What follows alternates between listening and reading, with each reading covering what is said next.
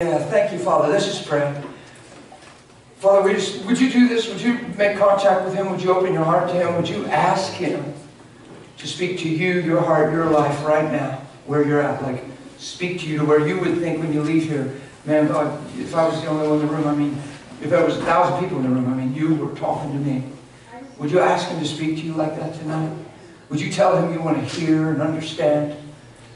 Would you talk to Him right now like that? Father, we just thank you. Yeah. We're not looking just for a good service, a good sermon. We're not looking for an accolade of, wow, that was good. Touch and transform our lives. Empower us. Give us understanding. And do what you paid for tonight in our lives through the blood and name of Jesus Christ. In Jesus' name. Amen? Amen. Amen. Amen. Good. So I got a couple new faces. Who's totally new tonight? You weren't here before. I know I saw you just... Okay. Hi, I saw you walk in. And Uncle John. Good to see you, Uncle John. I haven't seen you yet. Okay, Jody. And my guitar man. Whoever sitting beside you. I don't think I've seen you before. So the reason I'm saying that is just because I want to... We had 2 sessions. I want to talk about what we talked about back there tonight, about how do we get to what we heard. How do we become what we heard in the last 2 sessions? Who would think that would be helpful? So what I want to do is bring into speed the handful of new faces, just so you're on page with us. We talked about why God sent His Son. It's fascinating. There's churches all over. There's going to be thousands and thousands of churches in session tomorrow. But if you would ask the average attending Christian, average Christian church attender why God sent His Son, probably really the only answer you would get across the board most times when you ask that question is to forgive us of our sins so we can go to heaven when we die. Yeah. And that's what we've preached strong in this country. And a lot of people don't understand why God really sent His Son. They don't understand that God made man with intention. God made man with a purpose. That purpose got lost through sin, and man got separated from God, and in getting separated from God, he got separated from purpose. So instead of man living by the Spirit and walking in love, now he's living by the flesh in need of love.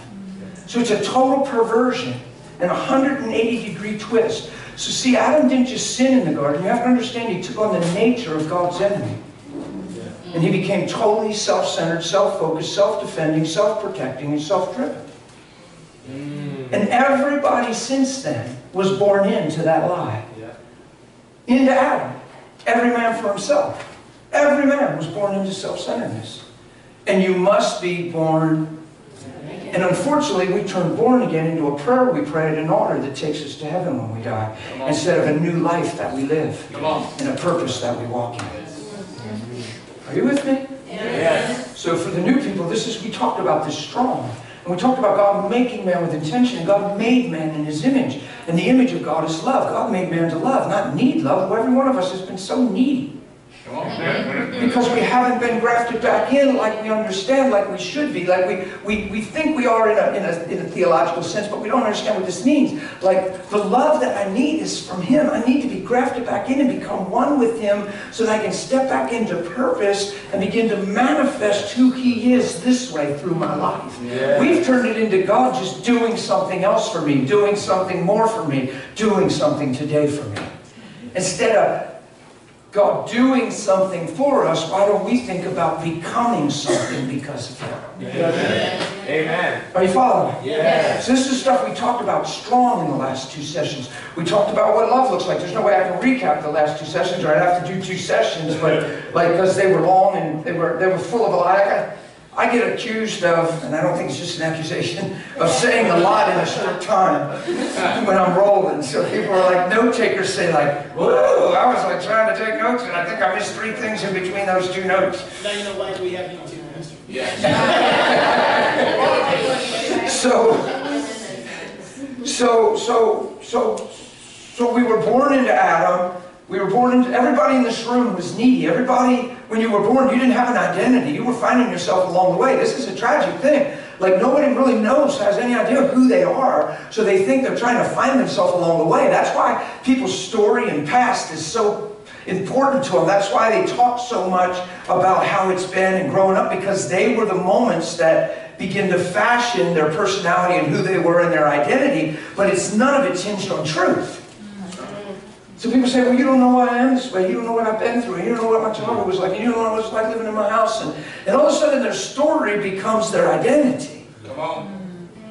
But in Christianity, old things pass away and all things become new. You die to everything you've ever been and everything that's ever been done to you. It's on purpose. If you come to Christ, you have to deny yourself. Why? Because it's the biggest problem on the planet is men living for themselves when they're made for God's image. Yes. So when you're made for God's image, God is love, and you're living for yourself, love is void of self, self is void of love. There's not an ounce of love in self-centeredness. And there's not an ounce of self-centeredness in love. You can find it in Scripture. So we talked about this for 2 sessions. We talked about what love looks like and in situations, and not becoming a product of what you're going through, but actually understanding that you're called to manifest Christ in the middle of whatever you're going through. That's right. We talked about the fact that we're the lights in the world. Jesus said that. That's not high-minded. Jesus said, you are the light of the world. Amen. Yes.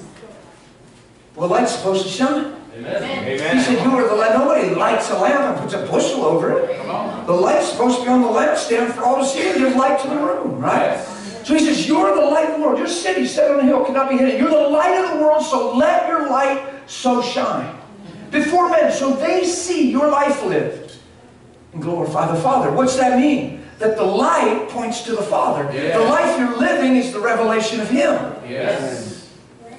Follow this. If Jesus said, when you see me, you've already seen the Father, that I only do the will of Him who sent me, I only say what I hear Him say, I only do what I see Him do, that when you see me, Philip, how can you ask me, show us the Father? Have you not been with me so long that you don't even know that when you see me, you've already seen Him? Well, this same Jesus says, hey, follow me. Yes. The things I do, you'll do. Yes. Yeah? What's Jesus saying? I'm revealing the Father, and at the same time I'm revealing the life you were created to live, because you were made for His image, and your life should reveal the Father. Yes. We've turned Christianity into something God serves us in. Come on. Protects us, provides for us, blesses us. And most people are on a self-centered journey to get more out of God. Come on. And then life is speaking way louder than truth, and now they're doing no better than how their circumstances are unfolding. Yeah. Come on. And how they're doing is based on how it's going, instead of who He is in them and why. Come on. Yes. So I preach all the time, man, when you get squeezed, Jesus ought to come out. Come on. And a bunch of other stuff. Come on, it's Christ in us, the hope of glory. This isn't just theology. This is spirit living. Yes. Amen. That's why He gave us His Spirit. Yes. So we can look like Him in the moment. So the Bible says to walk in love just as He loved. That's in Ephesians 5. It's verse 1. We're to be imitators of God as dear children and walk in love just like He loved. It didn't say somewhat like He loved. That's incredible that the Bible calls me to walk in love like He loves. That's telling me that I can love the God love. I can love like God loves. Why? Because grace is going to empower me if I'm willing. And this is where I'm going to take you tonight. In the light of just that little recap for the new faces, this is where we've been for 2 sessions. Yeah. Now we shared a lot of practical examples, marriage, what marriage can look like, things we've done, and the way we've learned to talk in the language of the earth versus the language of heaven, that God didn't teach us to speak any of the stuff we grew up saying. Right. There's a way that seems right, and that's the problem, ain't it? Because it seems right. But it's not producing life, so it doesn't matter how right it seems. If it ain't producing life and shining light, then let's throw it out. Amen. Amen. There's a way that seemeth right to a man, but its way leads unto death, and destruction is death. So we need to get the wisdom of God. Corinthians says that Christ Jesus has become the wisdom of God for us. Let me rip this off quickly, then we're going to go into something, because I want to show you how. I want to give you some practical examples and show you how we walk out what I'm saying, so you don't leave here and bite your lip and say, okay, I'm supposed to love like God. No, you're not supposed to love like God. You become the love of God. Yes. This isn't something you do. This is something you be. Christianity is always living out of your being, not your doing. It's living out of your being. Watch this. If you wake up in the morning and you believe you're accepted in the beloved, you will never live like you're unaccepted. You will never again be insecure. If you actually believe God loves you, forgives you, and you're clean in His sight, it'll actually empower you to begin to live clean like you never thought was possible. Yes. The Bible says righteousness produces its fruit to holiness. Amen. If I wake up and try to live righteous, I'm going to be sin conscious, failure conscious, self-conscious, take a test in my mind at the end of the day, and my grade is my identity. But if I wake up and actually believe it's finished and He loves me, and I got nothing to prove, just to be. Like to be His, to be forgiven, to be accepted, to be His son. And I wake up in the morning, what would a Christian look like in the morning if they open their eyes instead of saying ugh and thinking of their plate and their day and their schedule before noon, and God, I got a heavy day and a heavy plate, and if you don't intervene, I ain't going to make it till noon. God, I need you. And they call that prayer. What would it look like if you woke up in the morning and said, good morning, and I'm so honored to have another day in you. Yes. Thank you that mercy woke me up to give me one more day to be like you. God, I so thank you for loving me, washing me, forgiving me. It's so good to be clean in your sight, in your presence. Yes. Well, that would crush insecurity. That would crush the flesh. That would crush self. What would happen if a Christian just wake up, body don't even feel like getting out of bed, you feel like you could use another extra hour to sleep, but you know you've got a commitment at work, and instead of just being a body of flesh, right, you're heading to the bathroom, Lord, man, I could sleep another hour, but you know what? You're good to me. I want to shine today. What an honor that I can go to my job. What a mission field. And all of a sudden, you're turning your heart to God. By the time you hit the bathroom and look in the mirror, you ain't saying hug. You're going, hey, good morning. You know, I talk to myself in the mirror. Not so much anymore, but I've done it a lot. I do it in the truck now and then. I'll drive and I'm in traffic. You know how you check in your mirrors and you're switching lanes? And every once in a while, I'll catch my eyes in the mirror and go, oh, I see you. And it's just fun, man. And the Spirit of God touches me in that moment. Like, He comes in my little Toyota truck. I'm like, oh, I see you in there.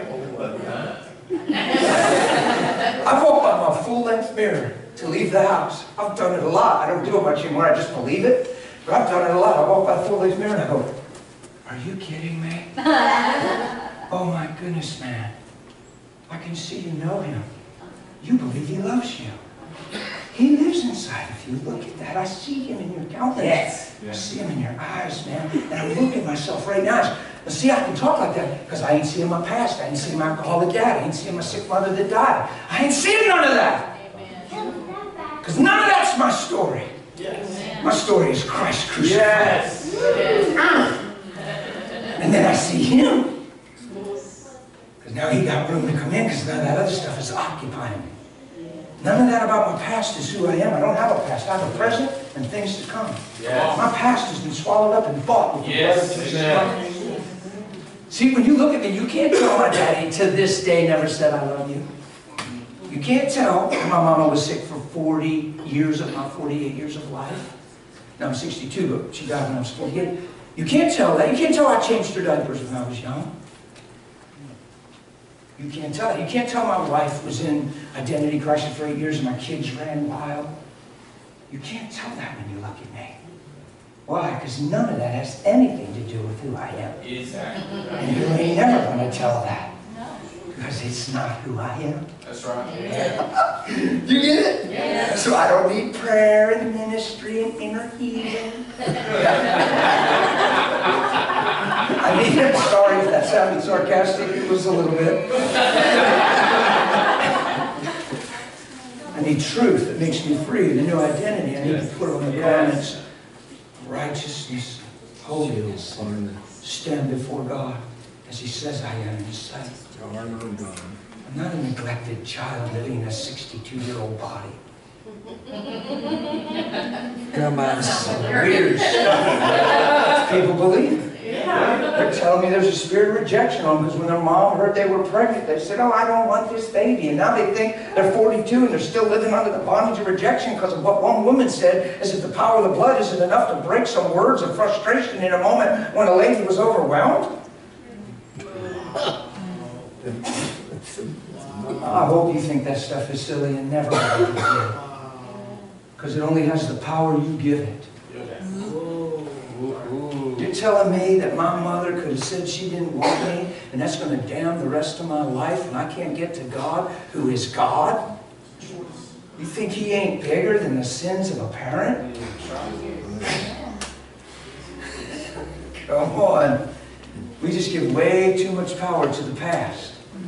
And when we do that, we never step into our present and future. So guess what happens? Tomorrow's always yesterday. 10 years from now is still yesterday.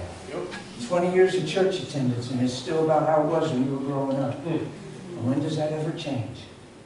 The day you believe the gospel. Yes. Are you with me? Yes. Yeah. I'll calm down. I'll calm down. Let me hit you with it. I got a good word for you. 1 John 1 says you're to walk in the light. You girl, walk in the light as He's in the light. Not close to, not somewhat like. As He's in the light. What's that telling her? That if she's willing, grace is able. Yes. He's not calling her to something He ain't empowering her to do. Amen. He ain't calling her to something that's impossible. Amen. Except in her own strength, it's impossible. Some of you have to understand the Christian life is impossible. Matthew 5, the Beatitudes, the attitudes of being, Matthew 5, 6, 7, impossible. You can't live it in your own strength. You'll never muster up enough discipline to go do it. You have to be it. Yes. And it's by the grace of God. You're saved by what? Grace. Okay, so when this young lady says, okay, and she's weeping before the Lord, and you ain't in her room, she's in her room. It's just her soul before God. And she's weeping, and she's reading that, and she says, oh, I'm so honored that I can walk in the light and shine. You live in me, you love me, and you want to reveal yourself through me. God, I thank you for the grace to shine in every situation, every moment. God, I'm so glad to be yours. I love you. Who can see her doing that? Yeah?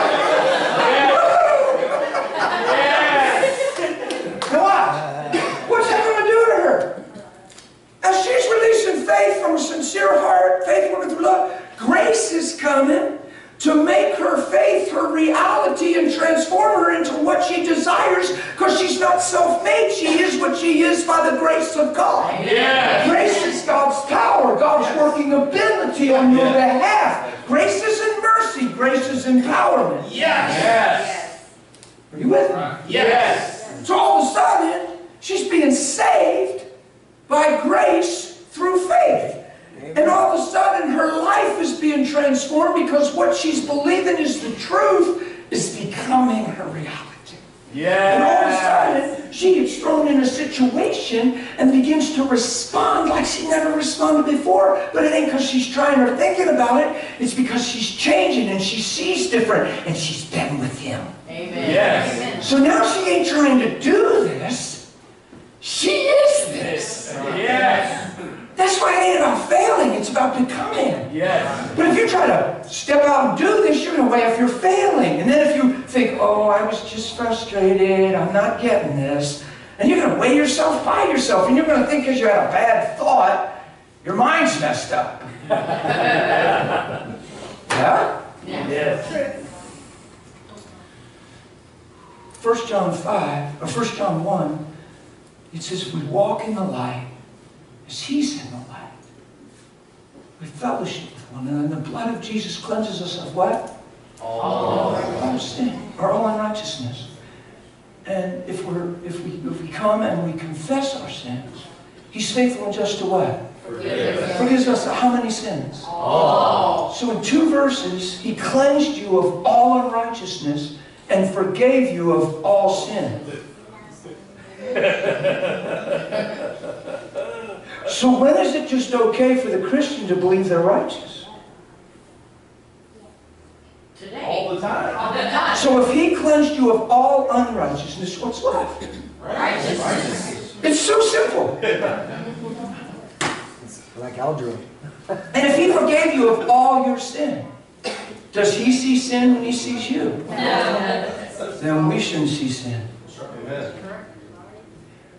Romans 6 actually tells you and I, and the church fights this tooth and nail.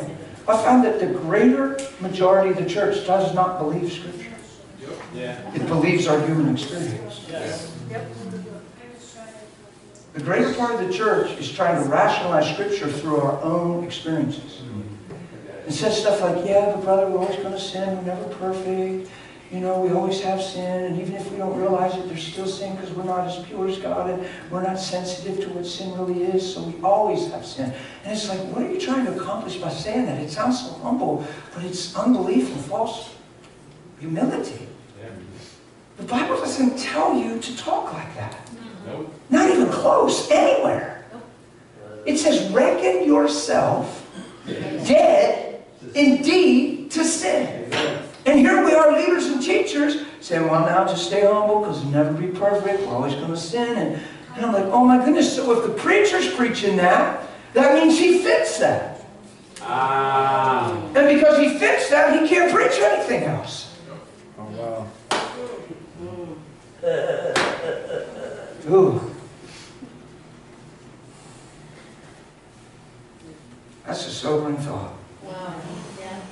Romans 6 says that you died in the likeness of his death, and the death he died to sin once and for all. But the life he lives unto God. It's verse 10. You can check and make sure I'm telling the truth. And verse 11 says, you likewise reckon yourself dead indeed unto sin, but alive in Christ Jesus. So if she's waking up every morning alive in Christ Jesus. Father, I thank you, you made me alive. I thank you, you love me. I thank you, you've delivered me from yesterday and every day before. You've given me a present. You've given me things to come. The world in front of me is a mission field, and you've lit a light in me. Thanks for loving me. Yes. That's what I call prayer. Amen. Yes. Not, God, please make the car run, and I hope I don't hit too many red lights. And God, you know it's going to be a tough day at work. I need your grace to get through because I'm working beside Billy. Are you serious? Really? Come on. And then we call that prayer. Yeah. And then instead of a self-centered whirlwind, Come on. Yeah. that means you're going to be dictated by your day and your circumstances. Guaranteed, because if Billy has a moment, you're wondering why God makes you work beside him, and you're wondering why God doesn't change him, and you're wondering what you did so bad to deserve to have to work by him, and all of a sudden one guy that's a little hungry called Billy is dictating your whole identity in life, and you're spiritualizing through it as if the whole thing is God. Yep. That's messy. And making something matter that don't even matter at all. And if I can call it like it is, it's a total self-centered whirlwind. It's just all about you and what you got to go through, what you got to face. And now it's like you got this personal sidekick called God that's here to get you through your day. No, he's here to reveal who he is through you in the midst of your day. And especially to Billy. We're praying for Billy to change. If we were really hearing the Spirit, he's saying, how about becoming more like me? Yep. So you see Billy the way I do. That's right. So you never react to Billy. You know how many Christians ask for a new job because they're frustrated with the one they're working at? And I will never pray for you for a new job. I ask God to ball and chain you to your old job. Till you get a revelation. Because if you leave your job for that reason, won't it show up at your next job? It's like a person addicted to drugs. They try to move and change locations and find a neutral city. You'll find you'll move right beside a guy dealing drugs. Yeah. You can't run from this stuff. You become different. Yes. You become different. So 1 John 1 tells us walk in the light as he's in the light. 1 John 2. 1 John 2. I'm just showing you this that John has this revelation. It's actually verse 6, if you're taking notes. 1 John 2:6, it says, he who says he abides in the Lord, in him, well then he ought to walk just as the Lord walked. Wow.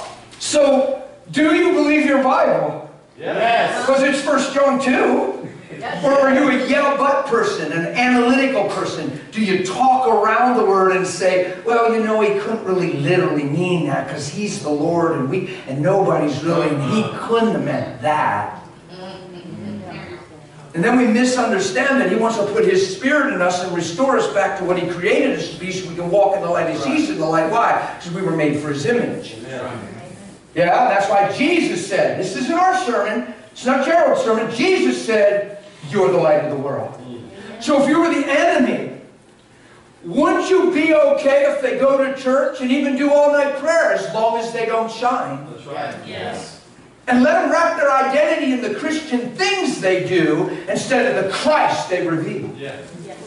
Woo, that's convicting. If you were the enemy, wouldn't you do that? Wouldn't you get them to wrap their identity into Christian service and mission trips and feeding the poor? But just never let their heart be free. Make sure they're self-centered. Make sure they have opinions and impressions that aren't positive. And make sure the light just never really shines. But they do church stuff, but they just ain't her. No, that's exactly what happens. Because when you're discouraged, you ain't shining. When you're self-centered, you ain't shining. Come on. When you're self-centered, you're self-centered. Yep.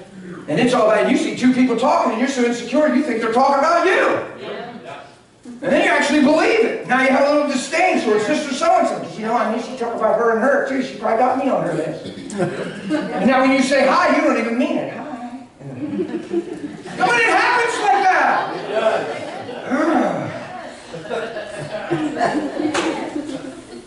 Not cool. I'll tell you, it would be good to be selfless.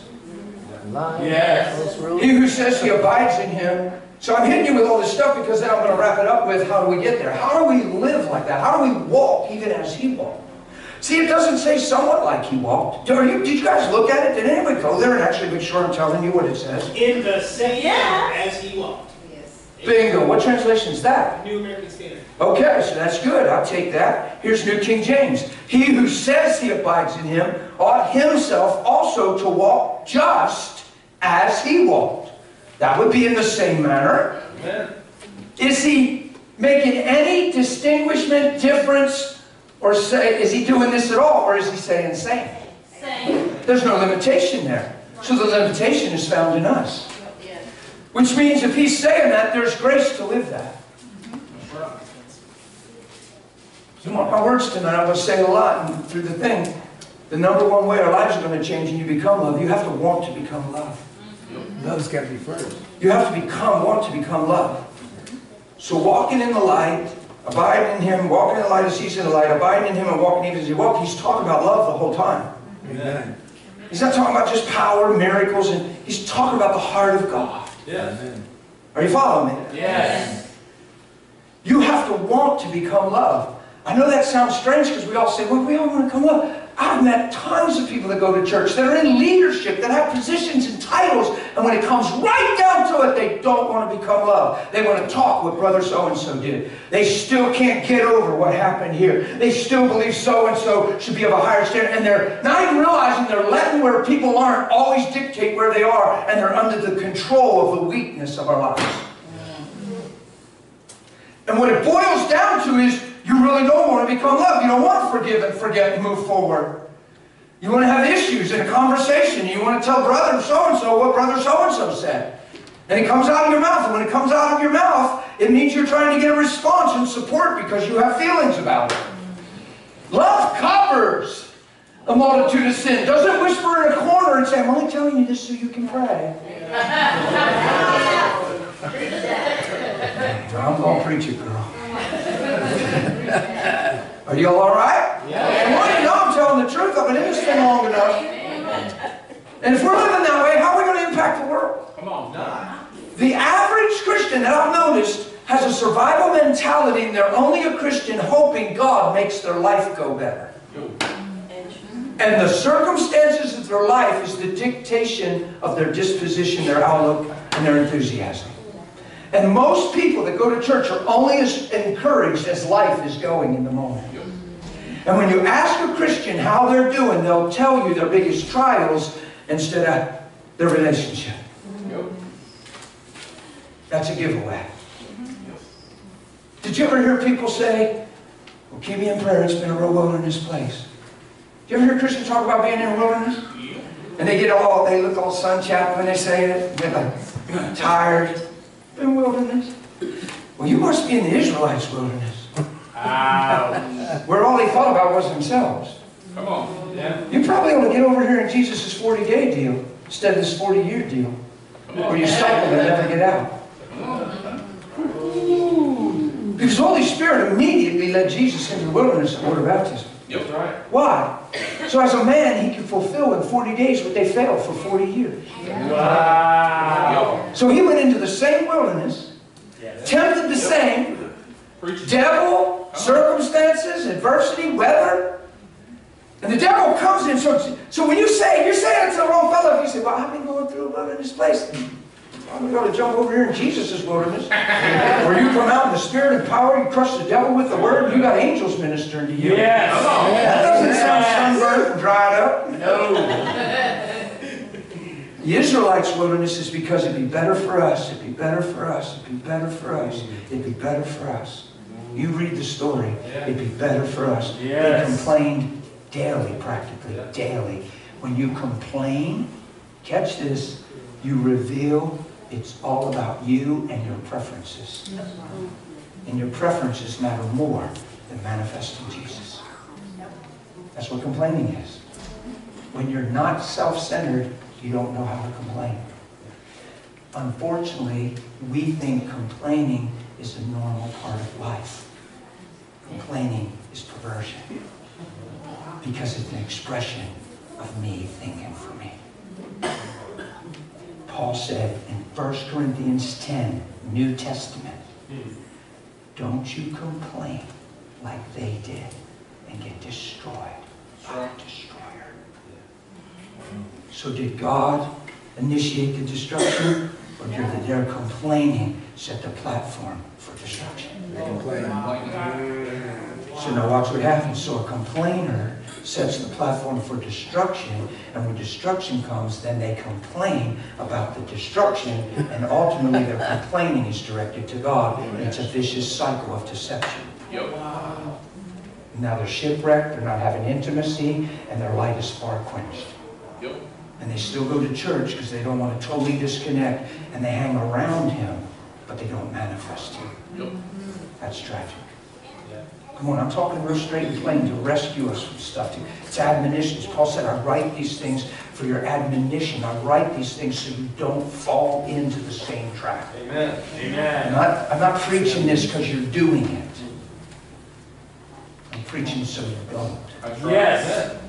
Are you hearing me? Yes. A lot of times people think everything the preacher's preaching is because it's in the room. No, it's so it never gets in the room. That's right. Yes. Right? So we study, show ourselves approved, we're not unaware of the enemy's devices, and we give him no place. And he who keeps himself, the evil one touches him not. The rule of this world cometh, touches me not. Sounds like he only takes what we give him. Yep. Totally can take. Yep. And if your life's not your own, Come on. and you're truly submitted for the kingdom, then he doesn't even have access to your life. That's right. And I guess the sign of that is zero fear. Yeah. And I guess this fear is still a sign of I'm thinking for me, my own well-being. I wonder if you settle in your heart you ain't never going to die, and it ain't about physical death. Amen. I wonder if you settle in your heart you ain't never going to die. And all of a sudden you ain't going to let something petty like, well, he said, well, she said, well, that hurt. Well, I'm doggone if I'm going to let them get away with that. And all of a sudden that stuff sounds so trivial. Yeah. Come on. Because of what we're here for. Yeah, amen. But I've been in this thing and at the leadership level and preaching for quite a while.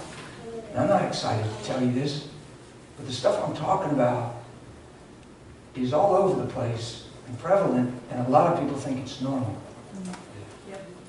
And we're praying for revival and outpourings and God to move. And He's just wanting us to get a revelation of who we are in Him and what He paid for.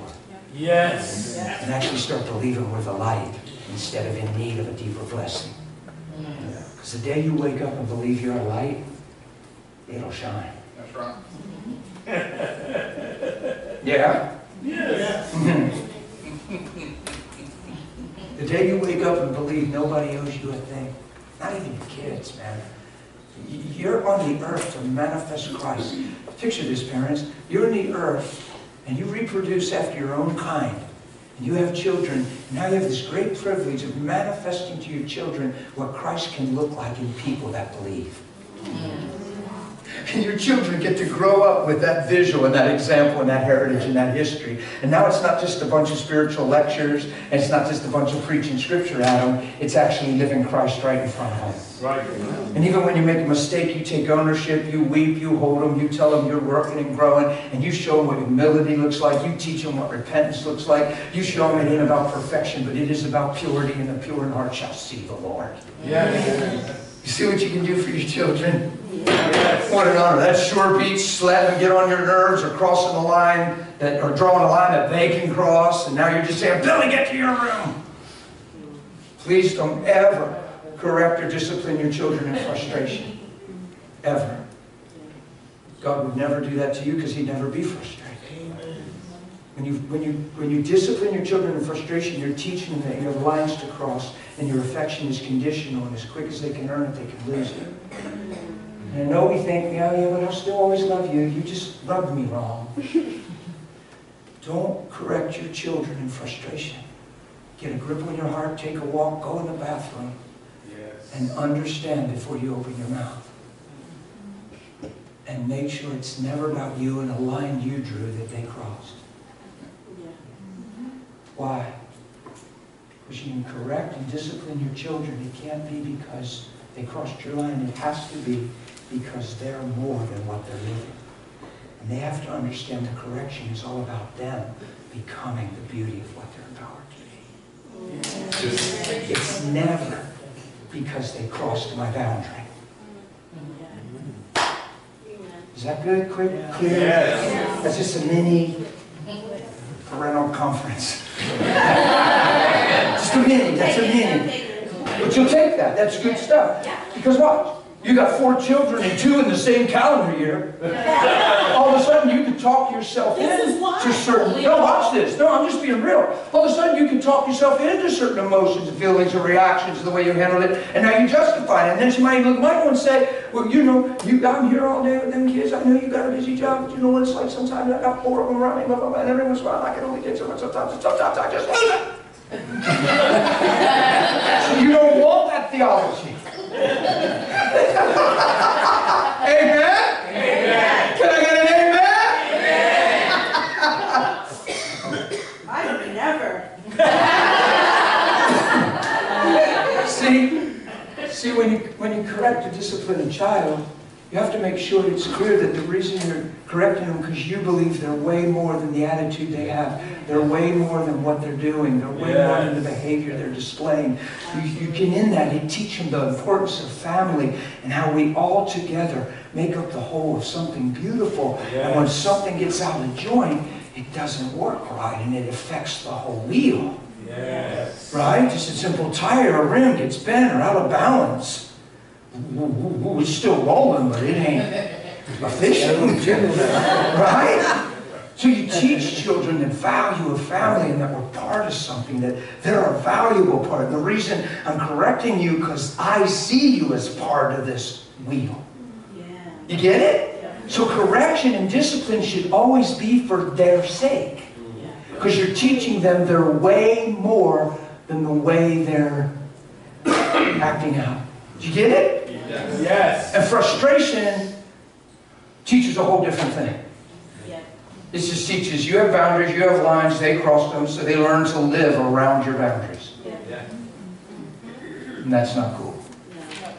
Most parents parent there. I'm just saying, you don't have to.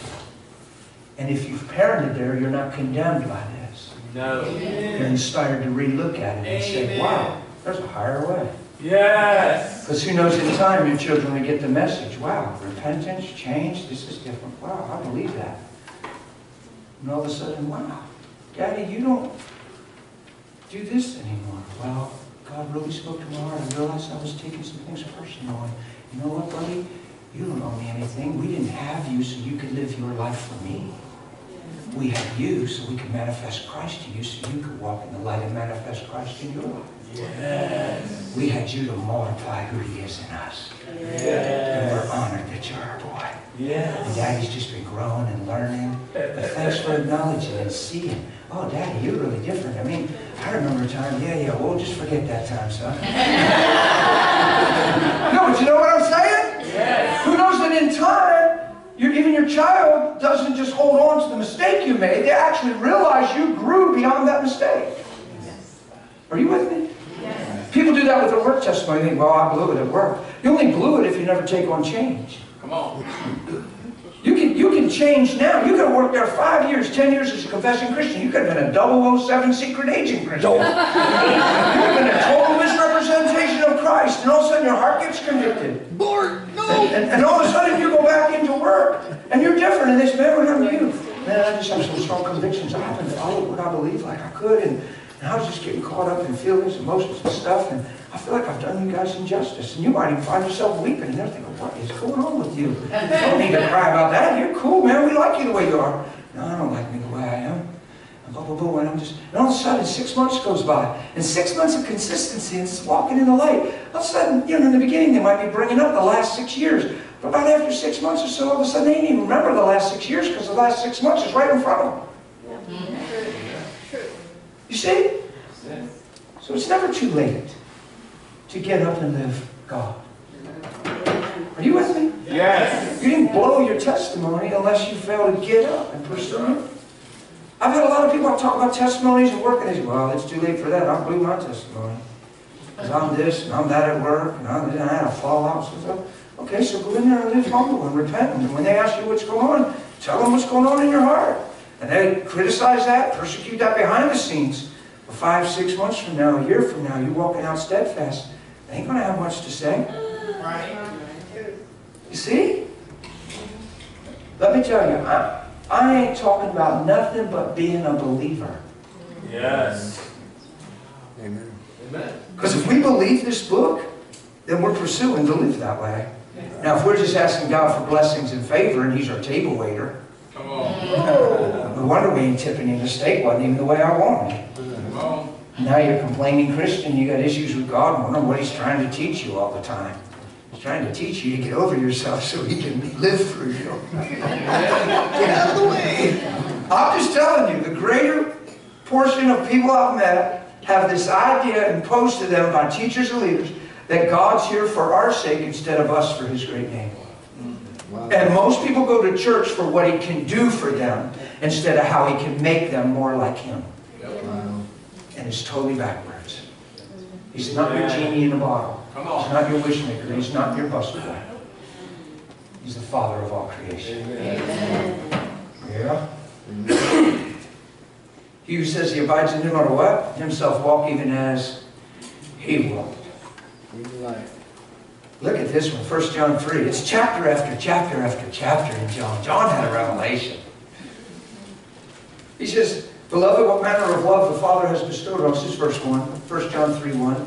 I didn't get no Lighthouse rules. I'm assuming those that want to be there are there.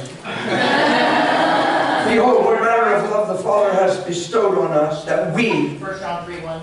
yes, that we should be called the children of God.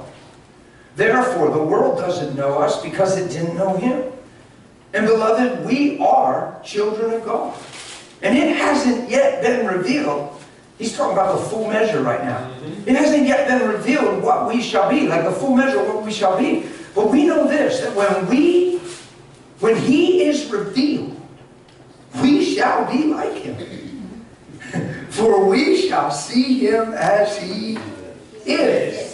So if I can take that truth and see Him as best as I can see Him now through the life He demonstrated, the words He spoke, and the manifestation of the Father in His life, and the things He called me to, I get a pretty good look at Jesus. Amen. Now I might not have the full revelation on what He's going to be when He comes and what I'm going to be in Him then, but man, I can walk in what I see now.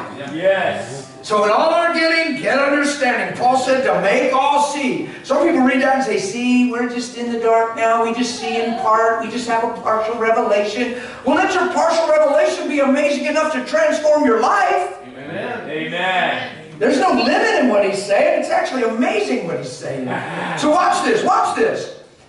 So we know, we're supposed to know this, people. I'm not sure how many Christians are even thinking about this in the last 10 years of their Christian life.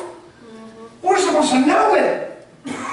We're supposed to know that when He is revealed, we're going to be like Him, for we shall see Him as He is. And watch. And anyone or everyone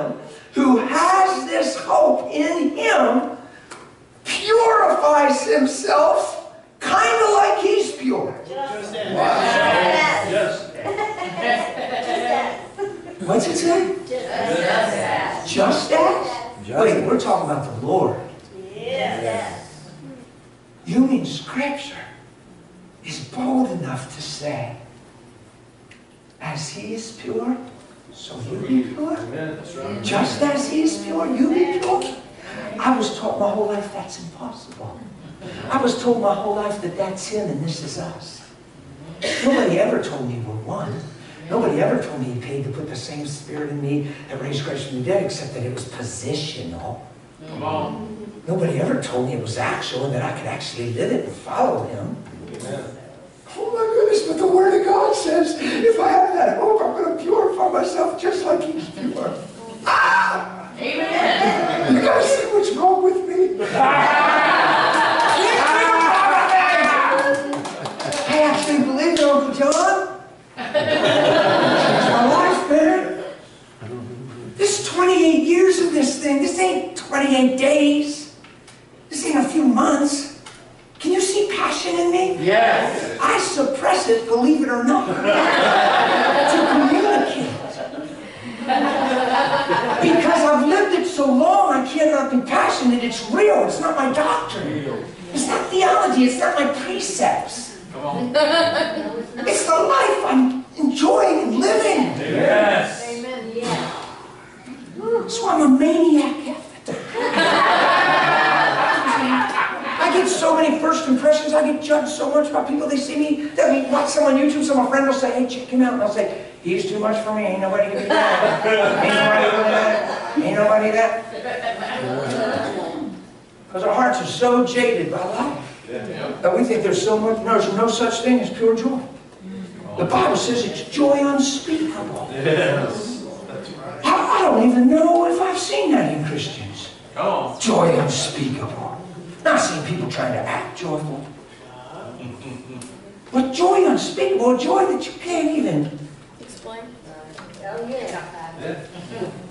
good tidings of. Great. Okay, so what's the angel say when Jesus is born, Pastor? Behold, I'm bringing you good news. I'm bringing you a story. It's tidings. And it's great joy.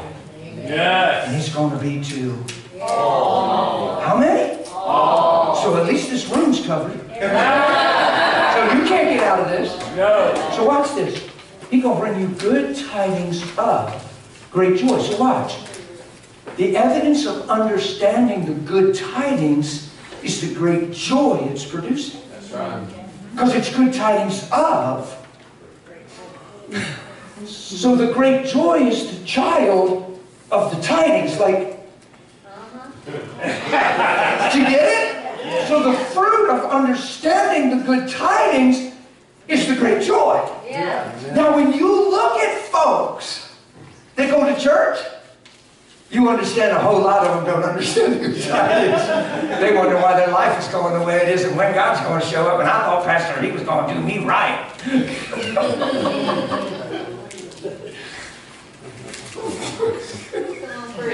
Oh my goodness. I got y'all good. Come on, ain't no way out of this. I'm preaching, man. I'm reading scripture after scripture after scripture. This ain't my sermon. You can't even blame me on this one. Scripture after scripture after scripture. He's going to pure Himself what? Purify Himself what? Just as. I was taught my whole life there's no way that's possible. That's considered heresy in a lot of people's minds. That right there won't fly in 90% of God congregations and gatherings. I wish I was wrong, but I don't think it is wrong. If you preach that, people was eyebrowing. Who does he think he is? You should think more highly than you ought. And I'm not thinking higher than I ought. I'm thinking what he said. Yes. Yes. Yes. Like Paul, he writes to the saints. He writes to the saints in Philippi and Colossae. And he's not writing to those who are about to sin and need the blood any moment. For those imperfect vessels that are, by the mercy of God, accepted by the skin of their teeth. He's writing to the saints. Right? That was good. This is going to get you, and then I'm going to have to finish my message, but I'm just setting you up. 1 John 4, you all right? Yes. You guys all right? Yes. Great. I love 1 John. I got my Bible so color-coded. All these colors mean something. Everywhere you see purple, it's Christian commandments. It's things I'm supposed to walk in and live because of Christ. Do you see how much purple's just on those? Purple's the #1 color in my Bible. To do the New Testament thoroughly, it takes me 3.5 to 4 pencils of purple to color every condition, commandment, and Christian conduct that's in your Bible. So this is a whole lot more than praying a prayer, holding on tight and waiting for the bell to ring. That's right. If the #1 color in my Bible is Christian conduct, then there has to be a response of life in Christ to salvation. Amen. And not just your name in a book for when you die. The #1 color, purple, I promise. But you see all that green? Oh, you see blue? You know, oh, see the orange? Guess what orange is? All exciting. I'm excited. Orange is a promise. You see the purple above the orange or below it? The purple is what you walk in and what you receive if you walk in it. It's so fun to do that. You read and you realize some of the promises are hinged on conditions. Love's not conditional, but a lot of promises are. The first promise, the first commandment with a promise is children.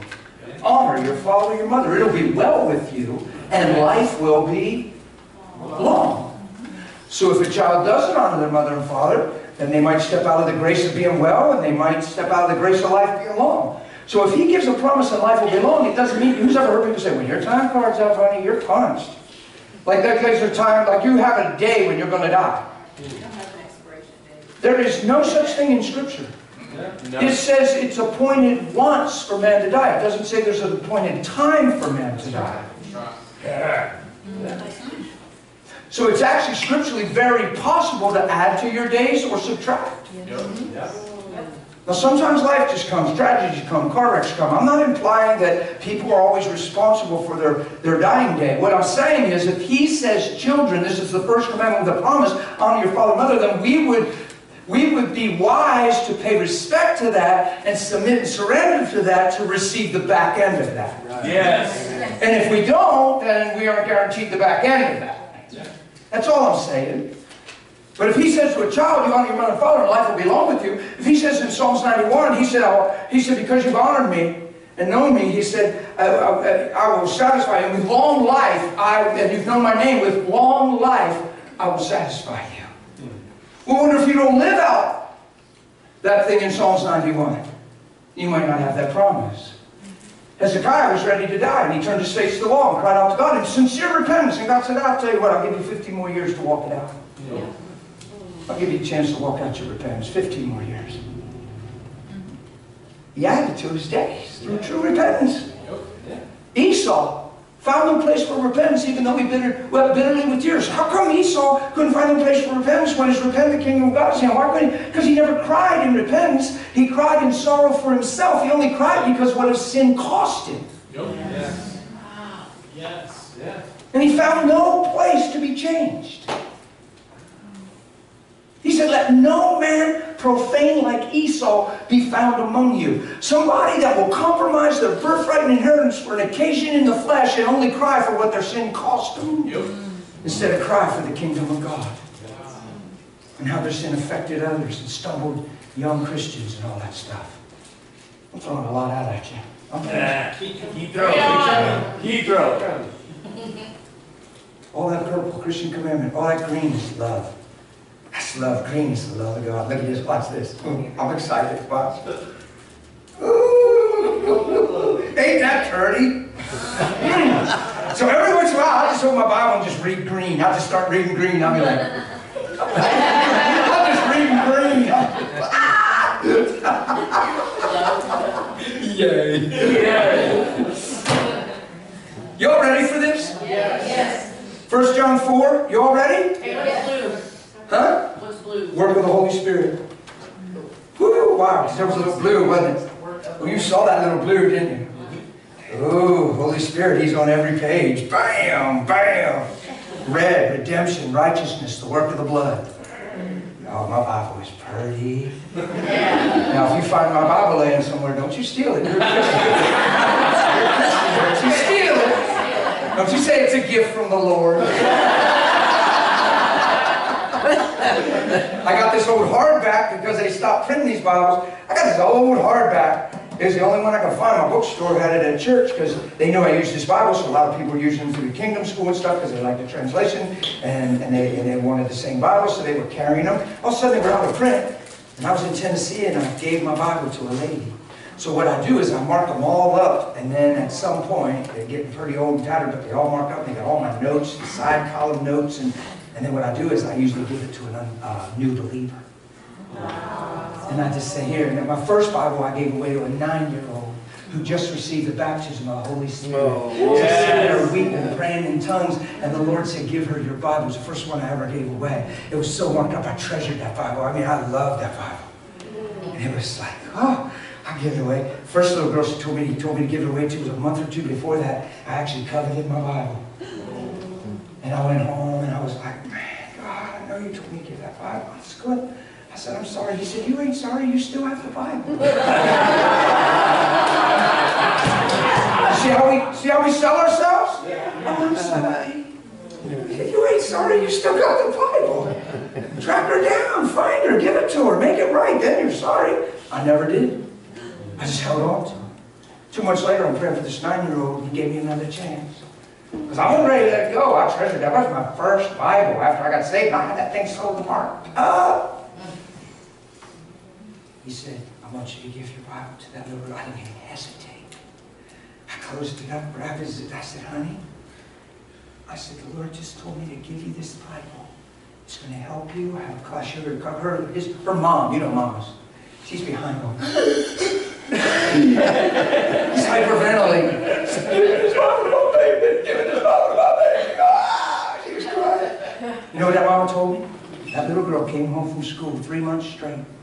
Crawled in a recliner, opened that Bible, and sat there for 2-3 hours every day. Yes. Cross-referencing, looking, colors, reading.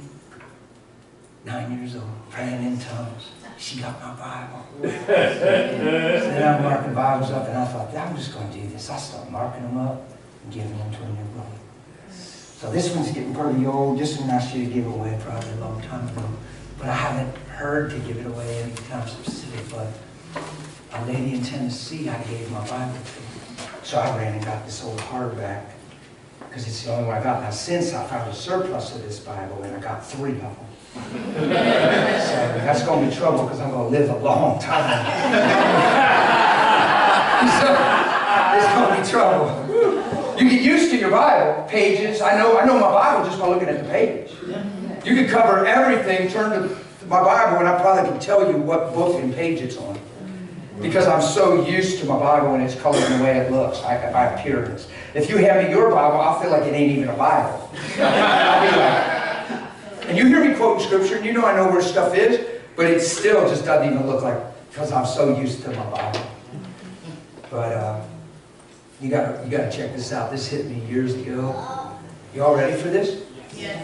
It's a little children's church song. We made it a children's church song. Who knows the children's church song? Beloved, let us love one another.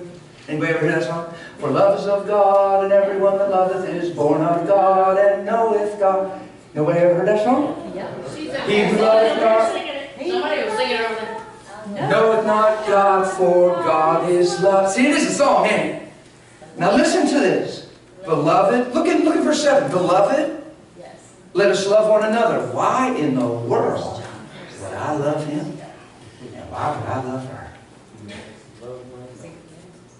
Because we're all God's Beloved, let us love one another, for God is love. Everyone, not most, everyone who loveth reveals this. It doesn't say the word revealed there, but it's what it means. That you're born of God, and because you love, it reveals you actually know God. Amen. Now look at verse 8. If you loveth not, guess what it reveals? Does not know God. You don't know God. He didn't say you don't see your need for a Savior. He didn't say you weren't sincere about the repentance and forgiveness of your sins. He didn't say you don't go to church. He didn't say you're not a pastor. He didn't say you're not an itinerant minister. He didn't say you don't go on mission trips, and He didn't say you never give to the poor.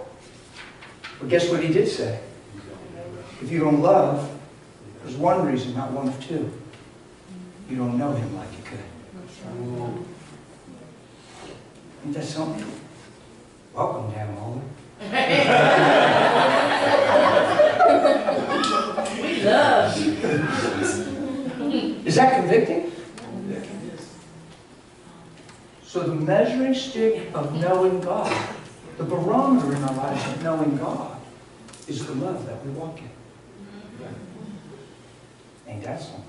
Yes. What did Jesus call eternal life? Knowing the Father, knowing God. He didn't call eternal life a prayer to pray that He takes us to heaven and puts our name in a book called life. We said that. He said, God the Father is going to give eternal life to as many as He's given me. And this is eternal life, that you might know Him, the only true God. What's eternal life? Knowing the Eternal One. Eternal life isn't just your name in a book called life. That could be impersonal, and you could believe that for the rest of your life and never have fellowship with the Lord. And now you're living your life on the faith of a principle instead of walking out your life in a relationship. Watch what He said. We always say Jesus, the way to heaven. Jesus, the way to heaven. He didn't even say that. He's the way, the truth, and the life. And no one comes to the Father but through the Son, through me.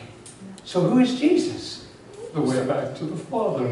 Yeah. Why is this important? Because He made man for His image, and sin separated man and God. And Jesus took away sin so man and God could be rejoined again. And we turned it into a blessing we receive called heaven when we die, instead of a relationship restored through the blood and cross of Jesus.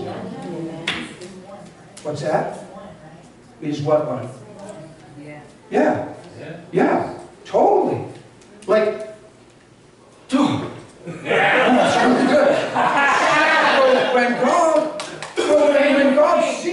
When God sees us, what's He see? Does He see where Gerald went, did, it wasn't good at all? He sees Gerald all the time for who He created him to be, who He called him to, and what He's willing him to be. As Gerald yields to that and becomes that, two are becoming one, and now Gerald becomes the total manifestation of everything God intended from the beginning. And it was all made possible through the cross of Jesus Christ. This is the purpose of the cross, to restore purpose and destiny and expression.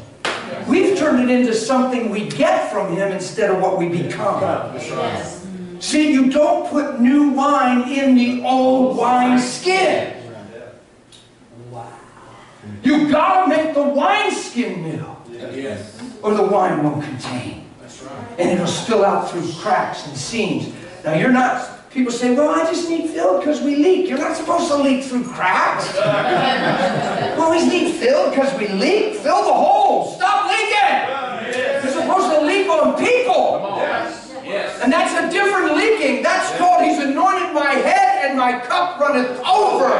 He floods the dry ground because He fills the thirsty. Woo! Yeah? So you get so full that somebody's getting wet. And it ain't because you're trying to minister, it's because you're pouring over. That's why you aren't going dry. Did you notice I'm not going dry this weekend? Long day today.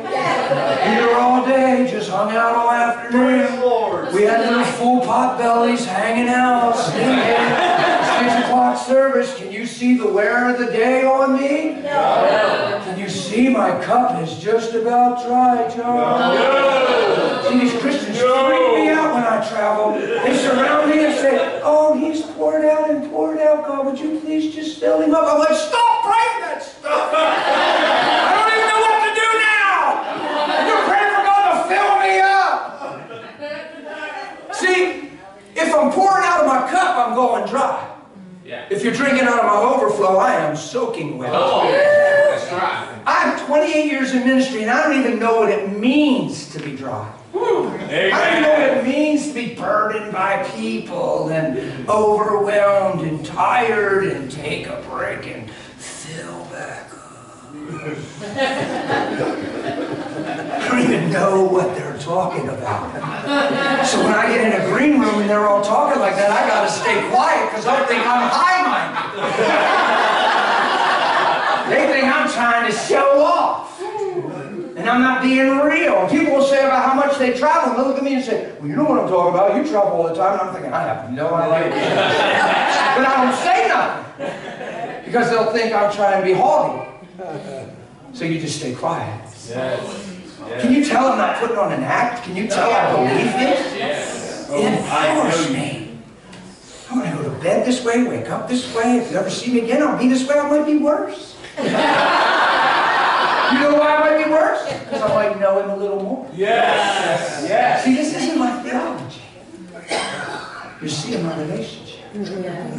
Yes. That's what he paid for. Yes. Yes. And the barometer of me knowing him is my love. And he says, watch, it's sober. It's not condemning.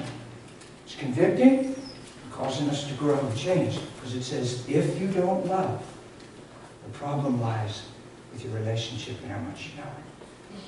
Not know about him. There's a big difference between knowing him, about him, and knowing him. I live beside a lady. She was my neighbor. I've been in my house now. Whew, this June will be 38 years in my same little old house. Paid for since I was 42. It's just hard to move. I could move. It's just home, and I got no mortgage.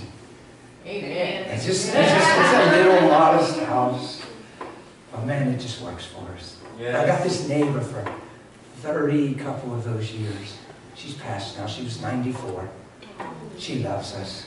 Oh, she still loves us. Yes. We had work done on the awning and had some of the stuff wrapped, the eaves and overhangs wrapped out front. And you know how the construction guys will put their little advertisement sign in the front yard? She come out one day, I looked out the window and she's standing in her driveway just sobbing and crying. And I thought, what happened? I thought somebody died. I thought, she's standing there. She thought you were moving. And I ran out and ran across. I said, Ann, honey, what's wrong? What's going on? She said, I didn't know you were moving. That sure beats her doing cartwheels, saying, God, answer my prayer. My neighbor, my 90-year-old neighbor, is crying her eyes out because she thinks we're moving. Oh, yeah. I said, what are you talking about when I'm moving? We're going to put a sign in your yard. I said, oh, sweetie, that's a construction sign. That's the guy that did the work on the aluminum ramps and stuff. He said, yeah. Oh. Thank you, Jesus. And she said, here I thought I had the best neighbors in the whole world. And they were moving. You want your neighbors crying when you move. Not rejoicing. What a testimony. Amen. Amen. I lived there so long. Ann lived there the whole time. I observed her. I saw her. I could stand here and talk for 30 minutes and be dead accurate about Ann and maybe have never went over, looked in her eyes and talked to her. Just because of being around her and observation. And unfortunately, that's where a lot of Christians live. They live in the knowledge of God instead of the relationship of God. And they know about Him and haven't pursued knowing Him more. So I can tell you she loves red. It's her favorite color because her car was red the whole time she drove. Her jacket's always red. She will wear it till there's holes in it, and her new one was red. She has to love McDonald's cup because she leaves early and comes back and has a cup. And Friday is definitely hair day. So I could tell you a sermon. I could preach a sermon about Ann. Yes. But until I knock on her door and look her in the eyes and say, hi, Ann. Or, hi, my name's Stan. And she looks at me and we touch hands. My name is Ann. I can't tell you I know her. Now, I was just in that tell her this weekend.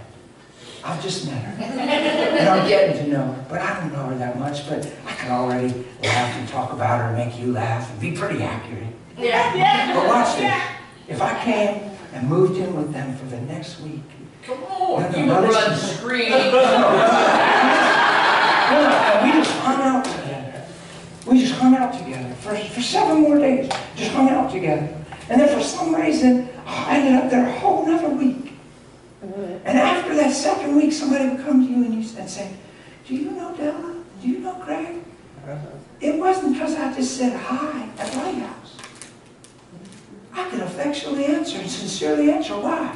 Because I've been with them. Yes. Are you with me? Yes. Yes.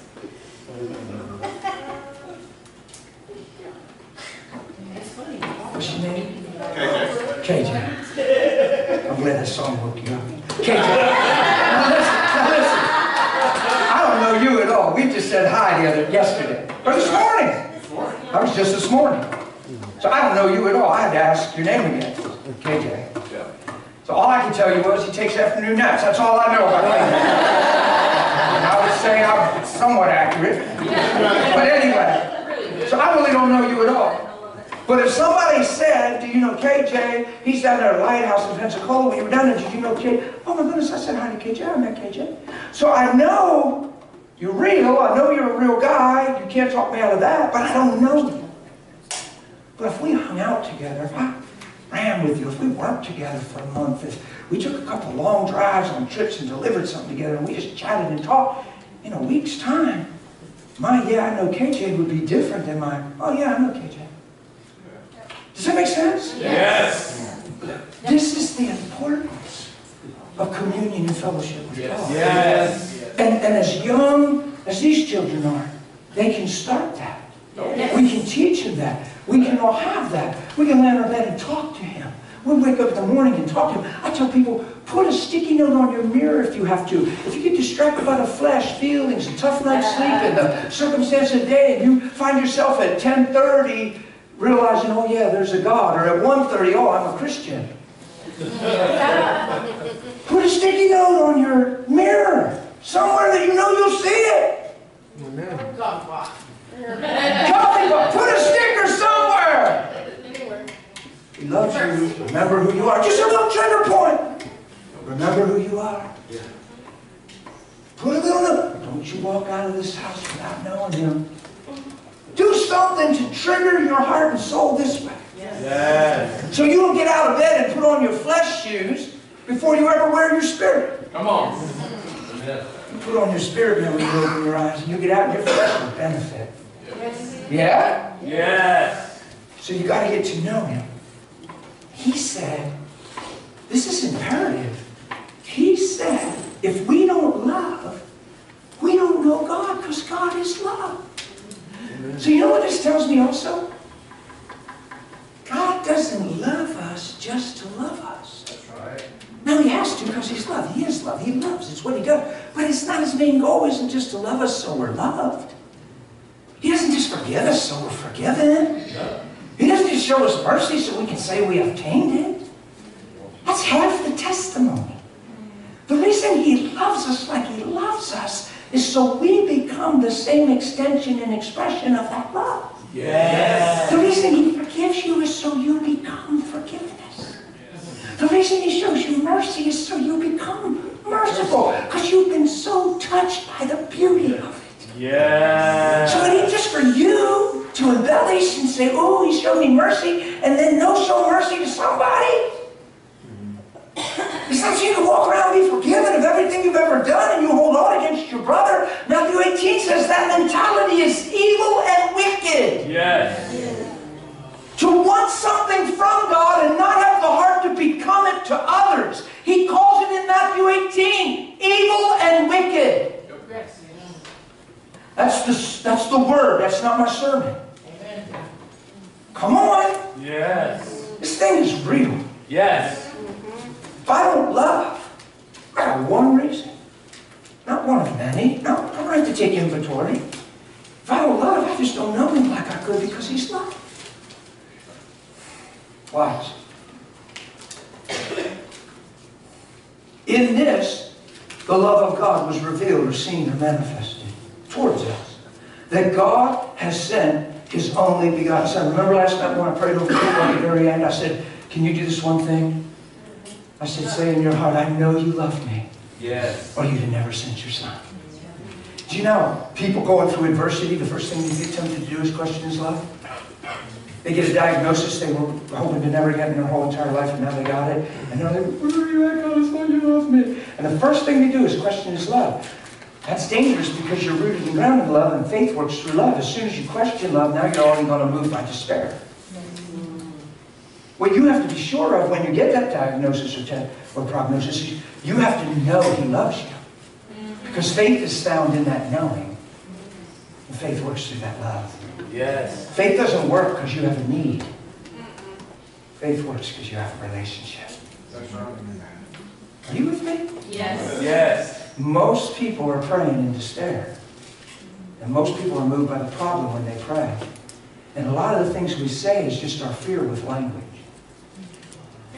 And then we add a scripture to it to make it sound spiritual, and we call that prayer. As soon as you fear something, you lose your authority over it. That's right. You have no authority over what you fear. That's why Jesus said, fear not.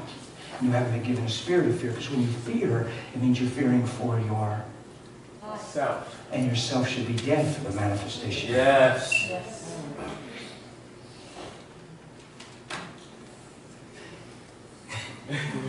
You lose all your authority when you fear. And you reduce this to principles you're proclaiming, hoping they work. Now you're quoting a promise book Come on. instead of living in truth. Are you guys all right with this? I'm trying to help you with some stuff. Yes. You have no authority over what you fear. How are you going to pray for a leper if you ever go to a third world country and you don't even see that stuff in America, but you go to a third world country and you pass somebody with leprosy and they say, can you help me?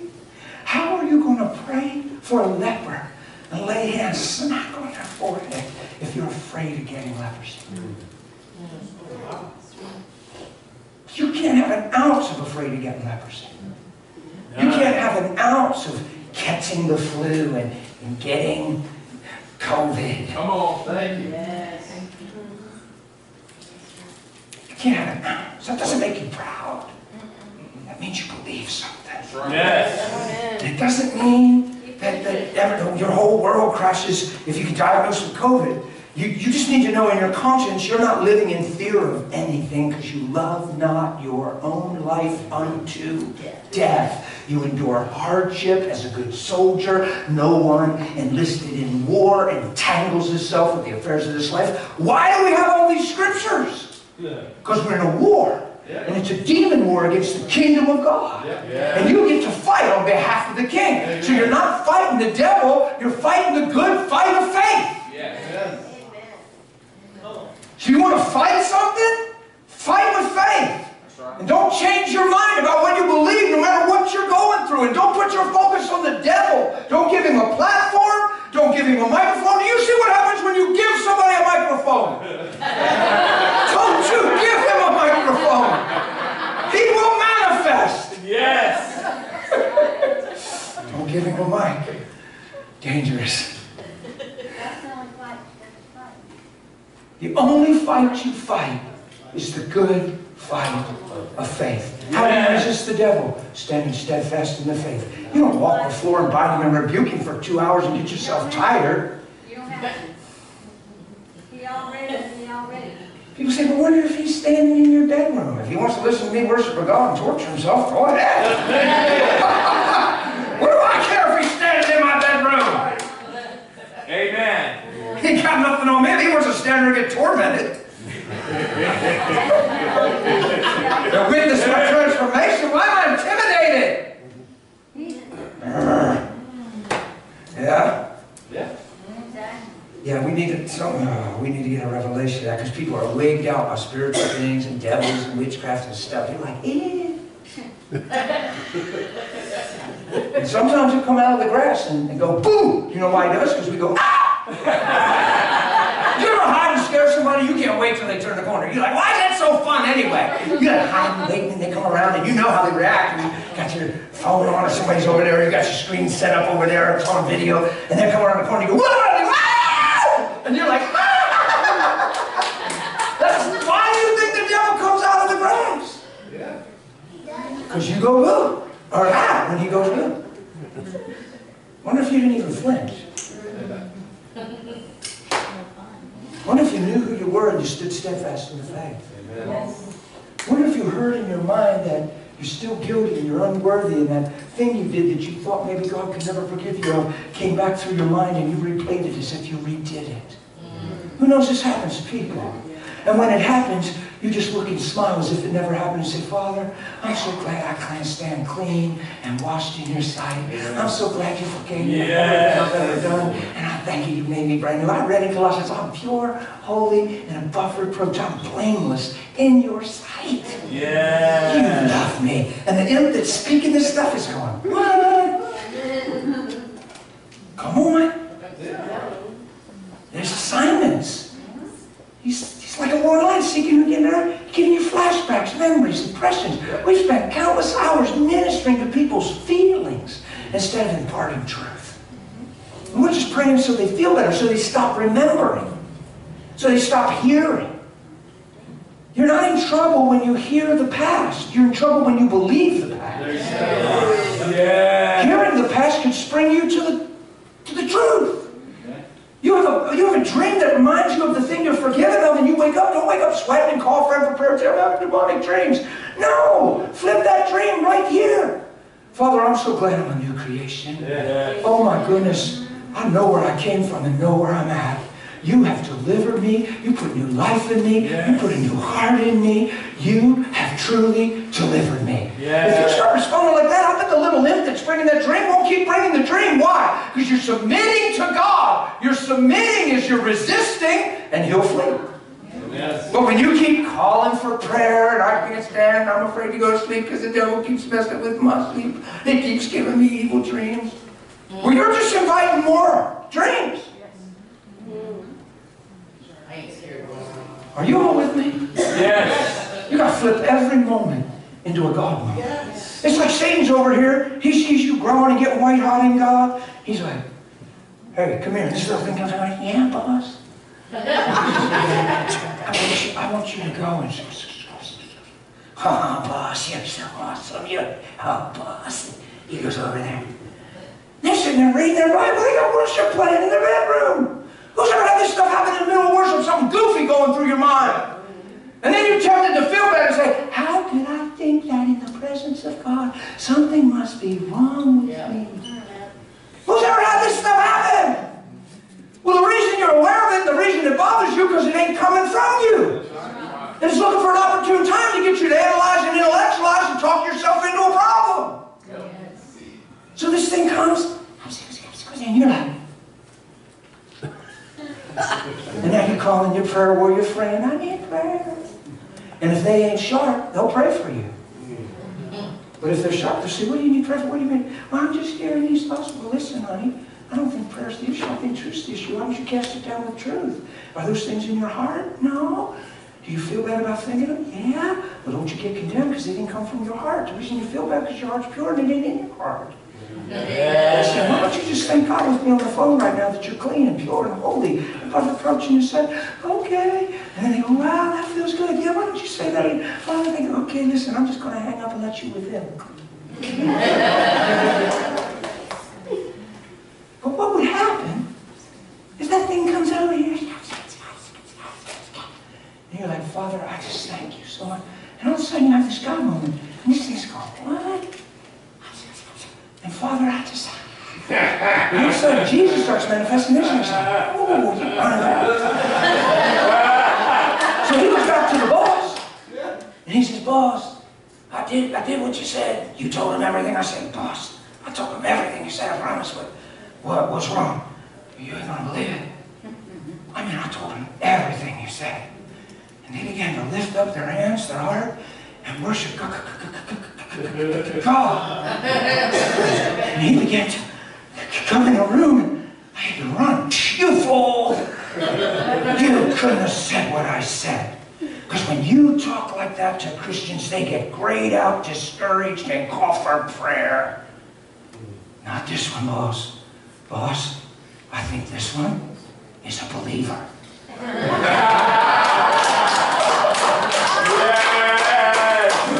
Yes! A good little illustration, ain't it? So I guess we don't have a problem. We have an answer. Yes, we do. And we only have a problem if we make it the issue. And if we're waiting for the voices to go away, then maybe we're deceived rather than respond to the voices in truth. So if he's a liar and there's no truth in him, if he says you're not worthy, you must be worthy. If he says you're not going anywhere, you must be heading somewhere. If he says you ain't going to make it, you're going to make it. If he says you're going to die, oh, you're going to live. He's a liar. Yes. He's the father. Yes. There's no truth in him. And he feeds on self-centeredness. He feeds on fear for yourself. He feeds on self-preservation. But if there ain't no self and we deny ourselves, he ain't got no platform. Now you're like a Christian Teflon pad, and you're like, nothing sticks. It just hits and slips. You're a sprayed pan. Yeah? Only sticks if you hold it. That's it. Don't you have no Velcro hands? So in this the love of God was manifested to us, that he sent his only begotten Son into the world that we might live through him. Yeah. Man, how do we miss this stuff? I went to church my whole life and nobody taught me that I lived through him. In fact, they taught me I could never be like him. But I ought to just try to clean up my act and make sure I stay in church, because if I'm in church when he comes, and I used to think, wonder if he comes when we ain't having service. Like, I was just confused as a child. That we might live through him. And this is love. Not that we loved God, not that we woke up one day with this bright idea we're going to love God, but that he loved us. And he sent his Son to be mercy for our sins. That's what propitiation means, mercy seat. Beloved, if God so loved us, we also ought to just love one another. Yes. Come on, he's making this so like, guys, this is a given. If he loved us like this, shouldn't we love each other the same? Yes. Absolutely. No one has seen God at any time. If we love one another, then God abides in us, and his love has been perfected in us. And by this we abide in him. We know that we abide in him, and he in us. Remember, if we say we abide in him, then we ought to walk even as he walks. Now he flips it a little bit. Watch. So if we love like he loves, then we know we abide in him. Hallelujah. So once we walk in love, we know we abide in him. Now we say we abide in him. Why? Because we walk like he walks. Amen. See? Oh. It's all here. Yes. And we have seen and testified that the Father has sent the Son, the Savior of the world. Oh, and the end of verse 13 says, because he's given us his Spirit. Don't miss that. That's cool. We know that we abide in him and he in us because he has given us his Spirit. Amen. Now watch this. And we have seen and testified that the Father has sent the Son and he's the Savior of the world. Whoever confesses that Jesus is the Son of God, God abides in him, and he in God. So if you say he abides in you and he does abide in you, then we ought to walk what? Like him. Even as he walks. So watch this. And we have known and believed the love that God has for us. That's important for every person in this room. Make sure you know and believe the love. For God is love. The reason that's so critical, if you don't see yourself the way he sees you, you'll never approach him with confidence. You won't have intimacy with him. You won't get close. Put it this way. This isn't weird. This is spiritual. You won't get close enough to get pregnant.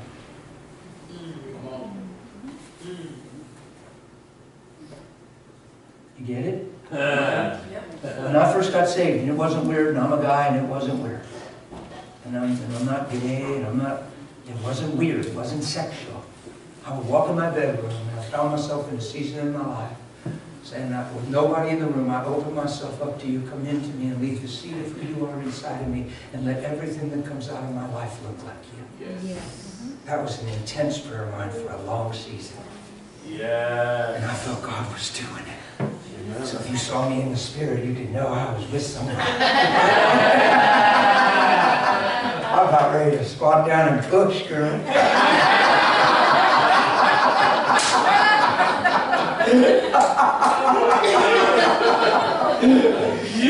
And it was going to look like its daddy. Come on. Each seed after its own. So when you're with him, you take on who he is. Yes. And who he is comes inside of you and begins to be the manifestation of your life. Yes. So we're never going to walk in love outside of communion with God. Because it's not in your own strength and own desire thing. It's a grace thing. Yes. It's a transformation thing. Yes. It's intimacy. It's a willingness. It's you getting alone with nobody looking. Father, I'm on the earth for one reason, to shine. I thank you that you live in me and you love to live in me. You yourself sent the Son into this. You started it and you gave all things pertaining to life and godliness. I yield to you and I thank you for the manifestation of your love in my life and through my life. You talk like that and you live like that and you say things like, nobody owes me a thing. And I know I'm on the earth for one reason, God, and it's to shine and walk in love. Thank you for the honor of life in Jesus Christ. Grace will make you that thing you believe. Yes. And you won't have crossroads, and you'll get in the middle of life, and where something would have hit you and threw you, and you had to stop, look, and listen, you won't even see any other options. You'll walk straight through it because you see one way, the way. No way. And you won't have to deal with your heart and find a healthy balance and readjust. I mean, and if you have to do that, thank God you're doing that. But there's a higher way to see and become. To where it's a narrow road. Isn't it amazing? Narrow is the way. Some translations say difficult is the way. Confined is the way. And few are those who find it. He's not talking about Jesus being the way to the Father. He's talking about selflessness. He's talking about coming and loving not your own life unto death. Coming in that way, single-eyed, coming, confined is the way. It cost you everything you were never created to be. And we make that some big deal. Pastors and preachers say, this will cost you everything. This Christian life, and the music's playing there, and you're like, you can come up here, you better be serious, because this is supposed to, it'll cost you everything. All it costs is what you were never created to be in the first place. So you're giving back the lie in exchange for the truth. Why is it so hard to give what you were never created to be? Come on. Why is it so hard to give yourself when you were never made for you? Come on. See, we need to preach this more so people can let go of the thing they covet. Yes. Because most people will, but I've met a bunch of people that don't want to become loved when it comes right down to it. They want to hold somebody accountable. They won't forget what their spouse said. They feel like somebody owes them something. Well, I've been in this ministry a long time. I feel devalued. I feel disrespected. And now you're demanding your rights. You're demanding somebody to treat you different. And now you're conditional. That's what happens to people. And what they're saying is, I don't want to become loved. And I want to be loved by him. I just don't want to manifest him. Because I feel like I have different rights on the earth. It's twisted. You don't owe me a thing.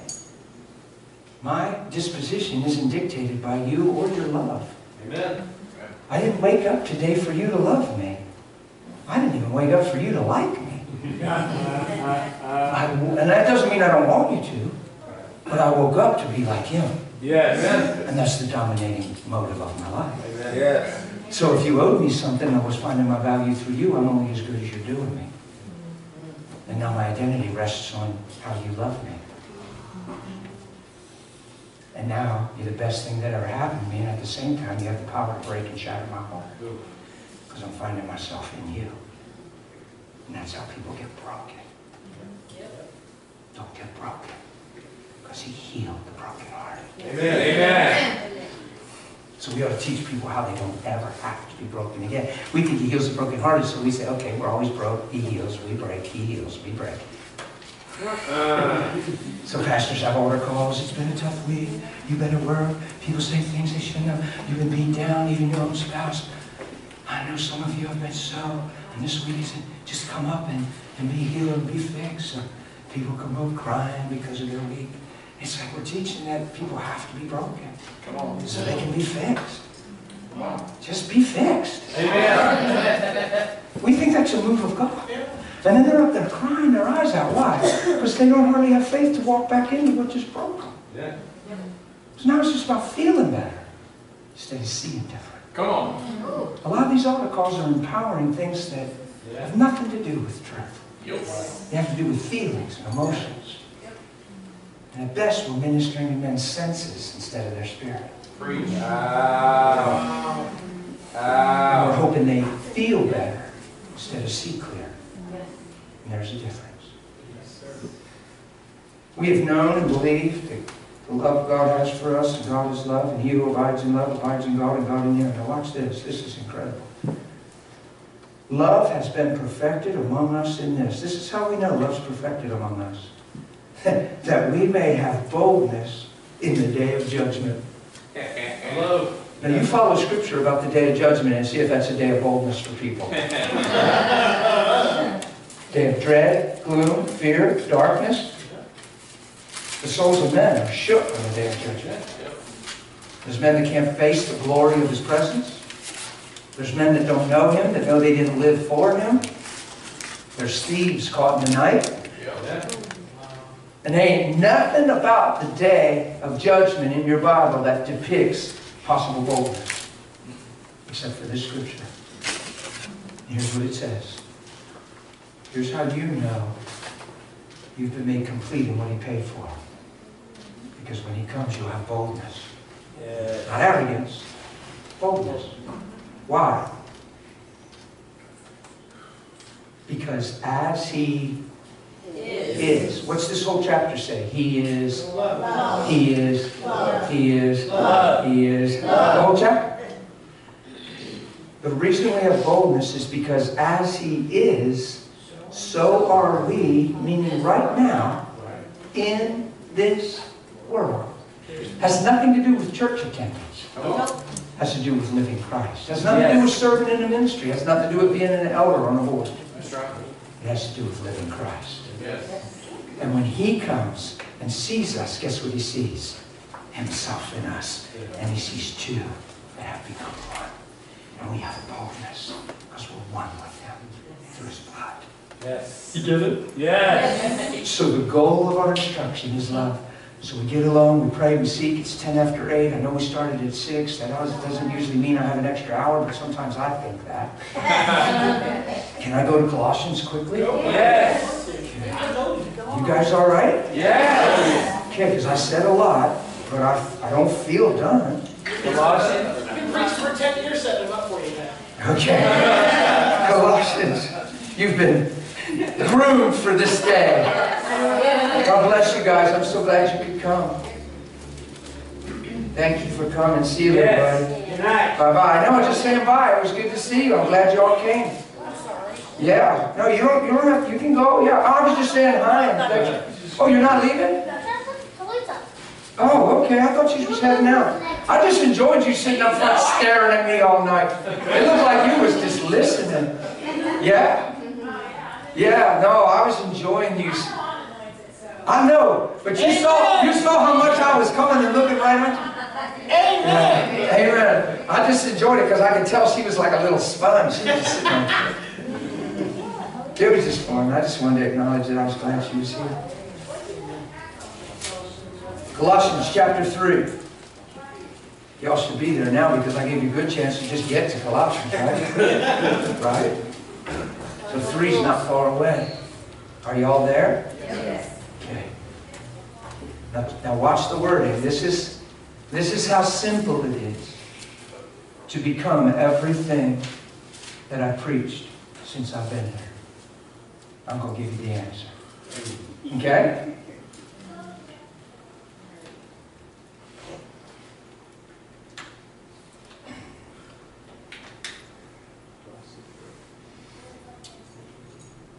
If then you were raised with Christ. That word if is a little Greek word. It's not a challenge. He's not saying if you were raised with Christ, prove it. The little Greek word if means since. So you know that to be true, right? Yes. Okay. So I'm right on that, right? Did my homework, didn't I? Since then you were raised with Christ, seek those things which are above. Now listen to this admonition. This is important. This is incredible. Because you're in the world not... You're supposed to seek ye first in Matthew 6, that's actually the antidote for worry. Yeah. And he says, people that don't know God live in worry. Yeah. And he says they worry about their well-being and what they need to live. He said, this is Matthew 6, he said, isn't life more than these? Yes. In other words, isn't there a higher reason to life than survival? Yeah. Yes. It's a question he's asking. You know what Paul said? Paul said that I might lay a hold of that which he laid a hold of me for. Which means Paul realizes Jesus has intention in obtaining him. Yes. Amen. And he wants to walk out his intention. Yes. Yeah? You know what Philippians says too? It's God who works in you both to will and do for his good pleasure. Oh my goodness. You know what 1 Peter 2 says? That when you do good and suffer for it and take it patiently, it's commendable before God. Why? Because you have Christ. For to this you were called, because you have Christ who set the example and you should follow his footsteps. What's it say? You're in the world and you're actually called to suffer for doing good. Yep. Yeah. Why? Because it's the same way Christ walked. Amen. And we should follow his footsteps. Yes. We shouldn't be thrown by it. We shouldn't be hard by it. We shouldn't let our good be conditional on the response of the one we do good to. Because love doesn't fail or seek its own. Right? So we say, well, if they ain't going to treat me right, then I ain't going to do this no more. Well, I'm doing this trying to bless them. They want to be smart mouth. I'll just, and all of a sudden you stereotype them and your heart becomes hard because they're lost. See how twisted it is? So he says you should follow his footsteps. Why? Because it's all about Jesus. He's the living epistle. So here, let's go back to this. So, if you've been raised with Christ, seek those things which are above, where Christ is sitting at the right hand of God. Now, he strengthens it and amplifies it in verse 2. So he's kind of repeating himself because it's important. Watch. Because your mind wants to go other places. Who knows that's true? Set your mind on things above, not the things of the earth. Here's why you do that. Verse 3, and this is what we haven't taught well. We've taught it in theory, but we haven't really taught it well as teachers in the church at large. I know growing up, nobody taught this to me. They all taught me, I was praying a prayer to go to heaven, that if I die tonight and don't know where I'm going, I have to pray this prayer. That's the main punchline for the altar call in America. And it has nothing to do with me dying. That's why water baptism has almost slipped out of the church at large. It's an annual event at best. Maybe biannual if you're lucky. There's not one place in the New Testament book of Acts where men didn't get saved and baptism wasn't preached in the message. And when they got saved, it was that day immediately. Why? Because the baptism was in the message. Because it was all about dying to live. And the baptism is death, burial, and resurrection. It represents the grave. And you go and die in his likeness, so you raise in the newness of life. And because we preach going to heaven, water baptism slips away, because we preach salvation, not transformation. Are you with me? Yes. So watch this in verse 3. For you died. I got no good news for you. You done died. That's why I told you, when we baptize, we hold people to the bubble stop. You think I'm playing? We got faith for it, man. We just hold it, there ain't no more bubbles for 40 seconds. When there's no more bubbles for 40 seconds, you got them. You bring them up and you trust God. And if they don't go, you know they're with him. I just preach that having fun because there's a strong point that we need to die to everything we've ever been. You don't bring that into the new life. That's called an old wineskin. So now the skin ain't going to stay filled because the wine won't contain in that old mentality. See how it works? Yes. You died and your life, guess where your life is now? It's hidden with Christ in God. Now watch this. This is how intense this is. And when Christ, who is our life, Christ became our life, who is our life, appears, then you will appear with him in glory. Okay, now here's where the answer is. Verse 5, therefore. Therefore means in light of what I just said. So don't just, if you're a Bible teacher, if you do little Bible studies and stuff, don't ever just jump into the therefore. Make sure you know what it's there for. Because when he says therefore, he means in light of what I just said. There's a lot of misconception, a lot of damage done when people just preach it, when they just preach a one line and make a whole doctrine out and don't read above and below and say what it's really saying. Some of these things we call cults. Little cult movements out there that we call cults. If you look at their pamphlets and their stuff, they take 5 scriptures and put them together out of context. They'll take 5 scriptures and piece them to make them look like a paragraph of scripture, but they're from 5 different places to make a statement.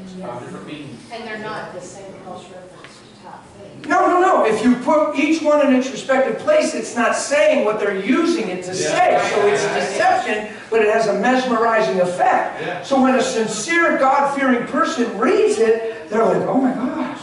Because it sounds legit, because it's all pieced together. I mean, I know this is kind of a joke, but it would be like saying, Judas hanged himself. Go and do there likewise. You can't piece Scripture. So yeah, don't go and do there likewise. Well, Dan said, stop. You know, on that suicide thing, you know what's so tragic about it? It's so tragic to me. It's probably the biggest expression of deception that a man can get tricked into. Because he gets tricked into taking what's not even his. Come on. Whoa. And the argument is, well, it's my life. It was never your life. Exactly. It was always his life in you. So Satan wants you to be so self-centered that you say, well, it's my life. I'll do with it what I want. Well, it's my body. That's why the argument over abortion is so frivolous. Because people say, well, it's my body. I should have my own rights. I should do it with my body. It was never your body. It was his body. That's right. We're his body. Yes. It's never yours. So suicide is a trick to get you to take what was never yours. That's right. Because it was always him in you. Yep. Yes. So Satan's trying to quench the possibility of him in you. And get you to write off your destiny, your legacy, your inheritance, your heritage. And then with a very sad zero story. And I'm not even one of those pastors and preachers that says everybody commits suicide is in heaven. I think God is understanding, merciful, and amazing, and I think the deceptions of the soul, and sometimes I think we're going to find out God is so merciful, and we realize at the same time, I'm not saying everybody that has committed suicide isn't going to face judgment of some sort. So don't say what I'm not saying and read into it too much. I just know some people are like, well, you take your life, you're done. You know, I had a guy that got overwhelmed and he didn't know how to get past, and he was in unbelief. He was overwhelmed. He wasn't in faith, and he kept musing on his situation. He didn't know how to get through it. He got afraid to face it. It was a cowardly thing, and he shot himself. And he was somebody that I saw come to the Lord at work. It was somebody I personally baptized in a bathtub and gave a Bible to. It was somebody that was a chain smoker, and he heard me talk about Jesus to another man and was eavesdropping. And when he went home, he woke up in the morning and realized he hadn't even thought of smoking a cigarette since that conversation. And he called my house freaking out. He said, I know it has to do with you. Because something was coming off of you when you were talking to mine. And I haven't thought of smoking since then. So it was a tough one for me because he was doing so good for almost a year. And all of a sudden I got word that this thing hit and had to do with money and his wife and stuff, and it caught him off guard and he shot himself. And I was freaked out. But does that mean he's just done and gone? I don't know. I feel like he was so overwhelmed and so deceived, and he bought the lie. God's merciful and amazing. So I'm not condoning suicide. It's never a way of escape. It's a total deception. It's a terrible deception. Because it's a sign of cowardice, unbelief, self-centeredness, and sometimes willfulness. Some people are doing it to hurt their family. Make somebody feel guilty for the rest of their life. There's all kinds of motives for suicide. The bottom line is you're getting deceived to taking something that was never yours. It was never your life. It was always His life in you. From the beginning. So just a good side note on that. So when Christ who is our life appears, we're going to appear with Him in glory. Therefore. Okay. Look at the language. Put to death. He didn't say moderate, find a healthy balance. He said kill life as you know it. In the flesh. Kill it as you know it. That's really what He said. Look what He's talking about. Put to death your members which are on the earth. Put to death means kill it as if it never lived. So it never lives again. If you'll notice every flesh list in your Bible, every flesh list, 2 Corinthians, Thessalonians, Romans, Galatians, right here, every flesh list in your Bible, the very first thing listed is sexuality. In every situation, every instance of the list, the first thing mentioned is sexuality. Why? Because it's the most exploited thing on the earth. There's such a focus on sexuality because it's driven by sensuality. And is fueled by emotions, loneliness, need to be loved, need to be accepted, need to feel valued. There's so many motives behind sexuality in the flesh, in the carnal life. And the number one thing mentioned on every list is sexuality, and there's not a topic that even comes close to a close second to the focus and exploitation of sexuality. There's not even a close second. Would you agree? Yeah. So you don't counterfeit $1 bills. You counterfeit things that have amazing value. So if the enemy took such time to counterfeit something at the extreme that you can't even do a food commercial, you can't even do an air conditioner commercial without the hair blowing in the fan and the skirt split. Yeah. Oh. Like you can't even sell something that has nothing to do with a woman without the woman. But you know what I'm saying?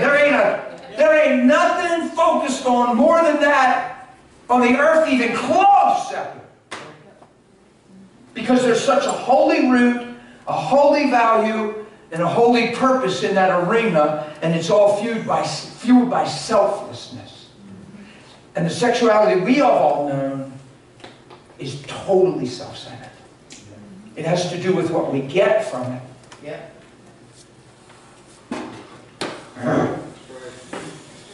Watch. I'm just telling you, it's Bible. It's not my sermon. Therefore, put to death your members which are on the earth. Fornication. That's any sexual activity outside of the covenant of marriage. Any sexual activity. Any form of sexual activity outside of the covenant of marriage is fornication. It's not just sexual intercourse. It's any sexual activity outside of the covenant. Watch. In 1 Corinthians 7, excuse me for this, I know we haven't met, but he says it's not good for a man to touch a woman. I'm not sinning. When you look it up, it means with desire.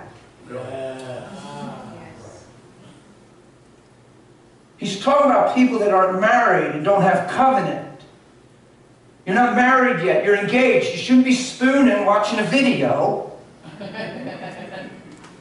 How do two people touch lips that believe they love each other that aren't married and not have desire? It's not good for a woman, for a man to touch. Would you just hold my hand, please? It's not good for a man to touch a woman. He's not talking about this. Right. He's talking about with desire. Amen.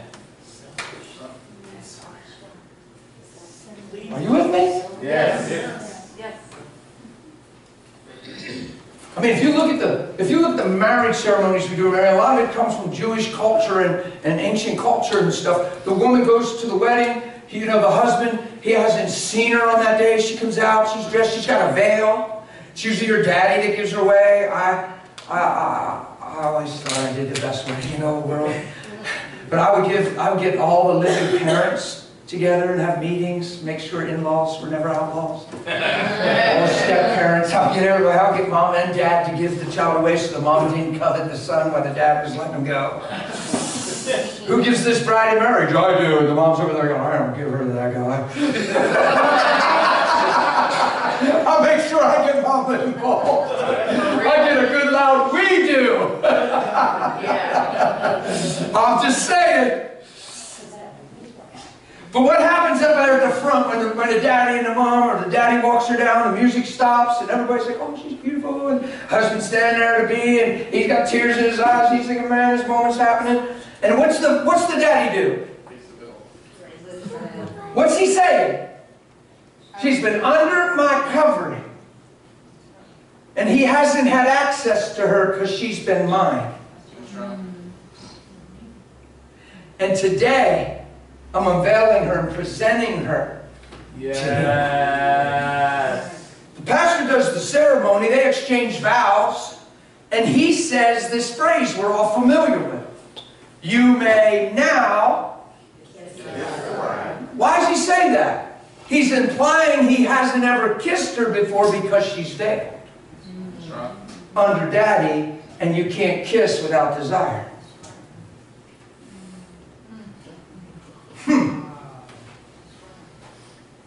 99.9% of couples have slept together, Christian couples have slept together way before wedding day.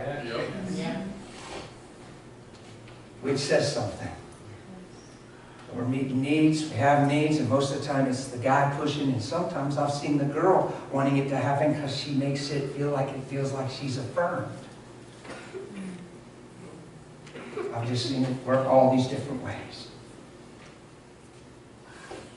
Put to death your members which are on the earth: fornication, uncleanness, passion, evil desire, and covetousness, which is all idolatry. You say, well, I feel like I love her, we're engaged, we're going to get married. It ain't evil to want to be with her. You're not married, you're not in covenant. You haven't given yourself to her yet in vows and promise and words in the presence of God. Why are you kissing her? Wonder if you end up not marrying her. Now you're kissing somebody else's wife. Come on. I'm just saying. We got songs about kissing when you're 16. Moms on the first date, the daughter's going, did you kiss him? Did he kiss you? And it's almost like it's a trophy. Yep. Guess what we're to do? Put all that to death. Why is sexuality the first thing on the list? Because it's driven by sensuality and self-centeredness across the board. Yes. And I'm pained to say this, but I am convinced of it, that the words "I love you" have caused way more pain on the earth than it ever has blessing. Yes. Amen. Because it's been spoken in self-centered ways. Yes. Yep. The words "I love you," the most beautiful words a person can speak in sincerity, has caused way more pain than it ever has blessing.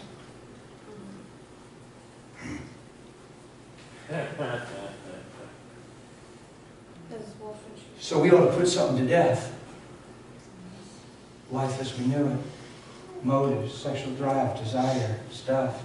We get trained by life. I found a magazine an 11-year-old should never be looking at on the railroad dock. On a Sunday afternoon when it was closed, laying on the tracks, and I sat on the dock and read it cover to cover. That was my education. That triggered me at age 11. That was my breakthrough. You get it? Yes. And it aroused something in me that was already there. And it put understanding to something I didn't understand.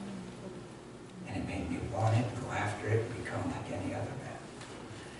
And Scripture's telling me to kill it. How do I kill it? How do I put it off without getting into works and running the risk of family? Good question, Pastor. I kill it by getting alone in prayer when nobody's looking, and stepping out of that identity and recognizing that God never created me that way, and that it ain't cool to be that way. Amen. And that every time I live that way, I'm actually living at the expense of someone. Let me just tell you something straight why I feel this way, and I'm on this little topic. There's no one on the earth with a job description to scratch your itch or meet your need. Don't you reduce a person to meeting your need That's right. when you're on the earth to love. Yes. Are you with me? Yes. You put it to death. You get alone with God. So here's what happened to me. I know there's children, I'll be a little sensitive. But I woke up the morning I was saved, and I was so aware of my twisted, perverse view of manhood and my view of women. And I cried harder than you can comprehend. And I fell at my bedside. Holy Spirit, give me this conviction. I'm saved for 8, 7, 8, 10 hours. And I got this strong conviction. And I down on my knees, and here's what I said as a man. There is no way you made me this way. There's no way. Because it's at the expense of someone. And demands something from someone. I had that revelation already. And I said, you couldn't have made me this way. I don't know how to change it. I don't know how to fix it. And I don't know how to be different. But I trust you and you saved me, and I'm asking you, make me what you made me to be. Yes. I was crying, and I was never so serious. You know how many men don't want to give up their definition of manhood? I don't want that thing. When God walked me into what the truth is, I've been on both sides of the fence now.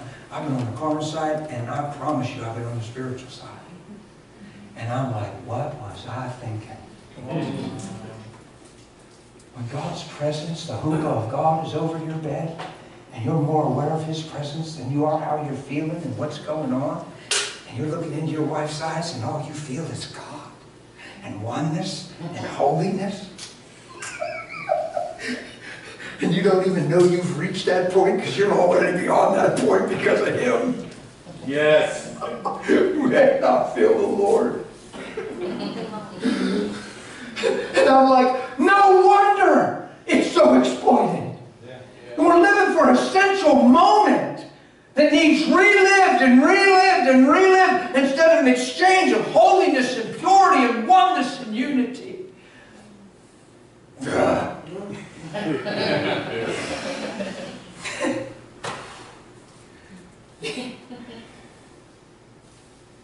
He brought me to the place where if my wife wanted me to just hold her and pray over her through the night, that's all I would do. And I was so okay. I was so afraid of that arena for a season because I was so messed up in it that I didn't even want to open the door. Now that ain't really healthy, right? But God understands. I would rather just do without than risk violating something because my heart was changed. So in that place, Holy Spirit said, I'll take your hand and walk you through. Without saying that, I didn't even know He was doing it. He just did it. And He brought me to the place where it was never about me. It wasn't about how I feel. It wasn't about what I need. It wasn't like, hey, it's 3 days, you know, honey. We've been kind of busy. You know I'm off tomorrow, right? Well, nothing like it. It wasn't me being on my best behavior and cleaning up the dishes because I'm home. Oh, I've done all that and worse. No, it was just, I love you. I spend more time in prayer with her and worship. Spirit of God would come over her. I'd lay hands on her and speak over her. And she'd fall out in the Spirit of God and be laying on the carpet for a half hour. Under the presence of God. And I'm just standing there worshiping God all over me in the room. And I look at her and she just looks beautiful in the presence of God. I'm like, God, you just changed us. So she says, honey, you can carry me? I'm like, what? You carry me upstairs? Look in my eyes and talk to me. And tell me who I am? I feel like, okay. And I'm thinking, we were selling cheap for a moment. We're reading Christian books. If we can achieve together, we're at the highest peak. Like our Christian goal is to achieve together. Duh. I've never read a Christian book on sexuality that's even close to the truth. It's just the world, what the world's doing with Christian language wrapped around it. I've never read one that's close. You say, well, why don't you write one? You never say write one. Put to death. So watch. You say, well, you just shared all that, wouldn't it? You get hungry for what I just told you. If you're married in this room, if you're a guy, get alone with God.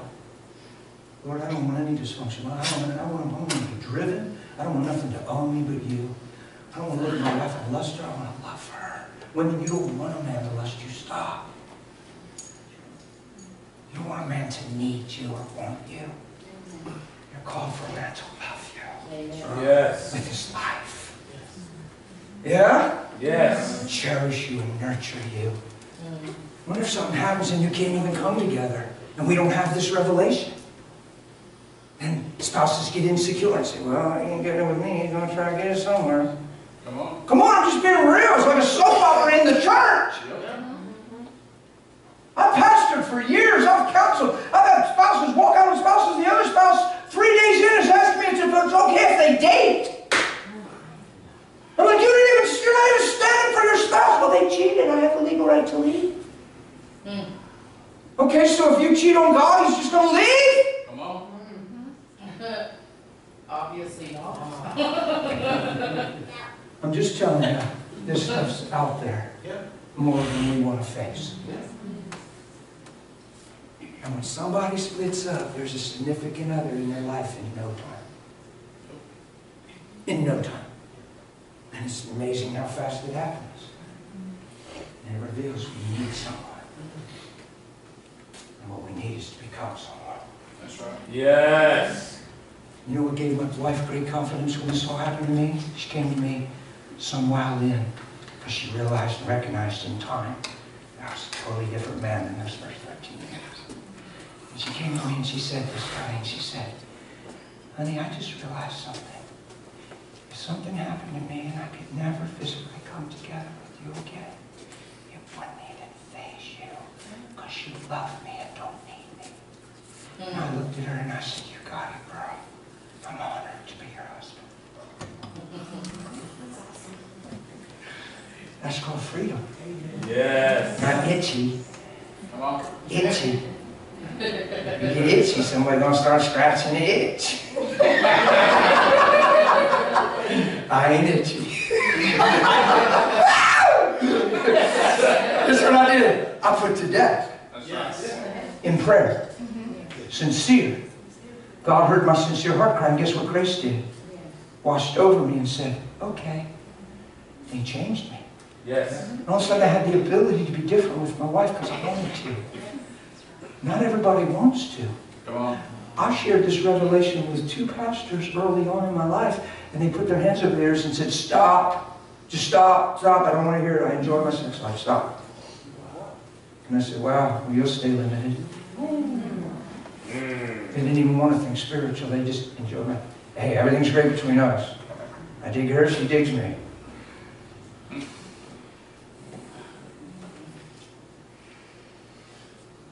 Put to death these things on earth. He's talking about self-centered motives, people. Yep. Covetousness. It's all idolatry. Living for you is idolatry. It's, unless the seed dies and falls to the ground, it divides alone. It's single. Because of these things, the wrath of God is coming upon the sons of disobedience, which means those who continue to disobey and live this way. Now look how humble he is with this and keeps us humble. In which you yourselves once walked when you lived this way. So he's expecting that there's an absolute distinction with the way we lived and the way we're living. The thing that drove us and that don't drive us anymore. Why? We put it to death. We're not managing it. Yes. Yeah. We killed it. Yes. Through understanding, through prayer, through sanctification. We got alone in a room and we submitted ourselves. We knelt, we cried. Whatever that sincerity looks like. And we put off and we put on. And grace met us there. You get it? Yes. Yes.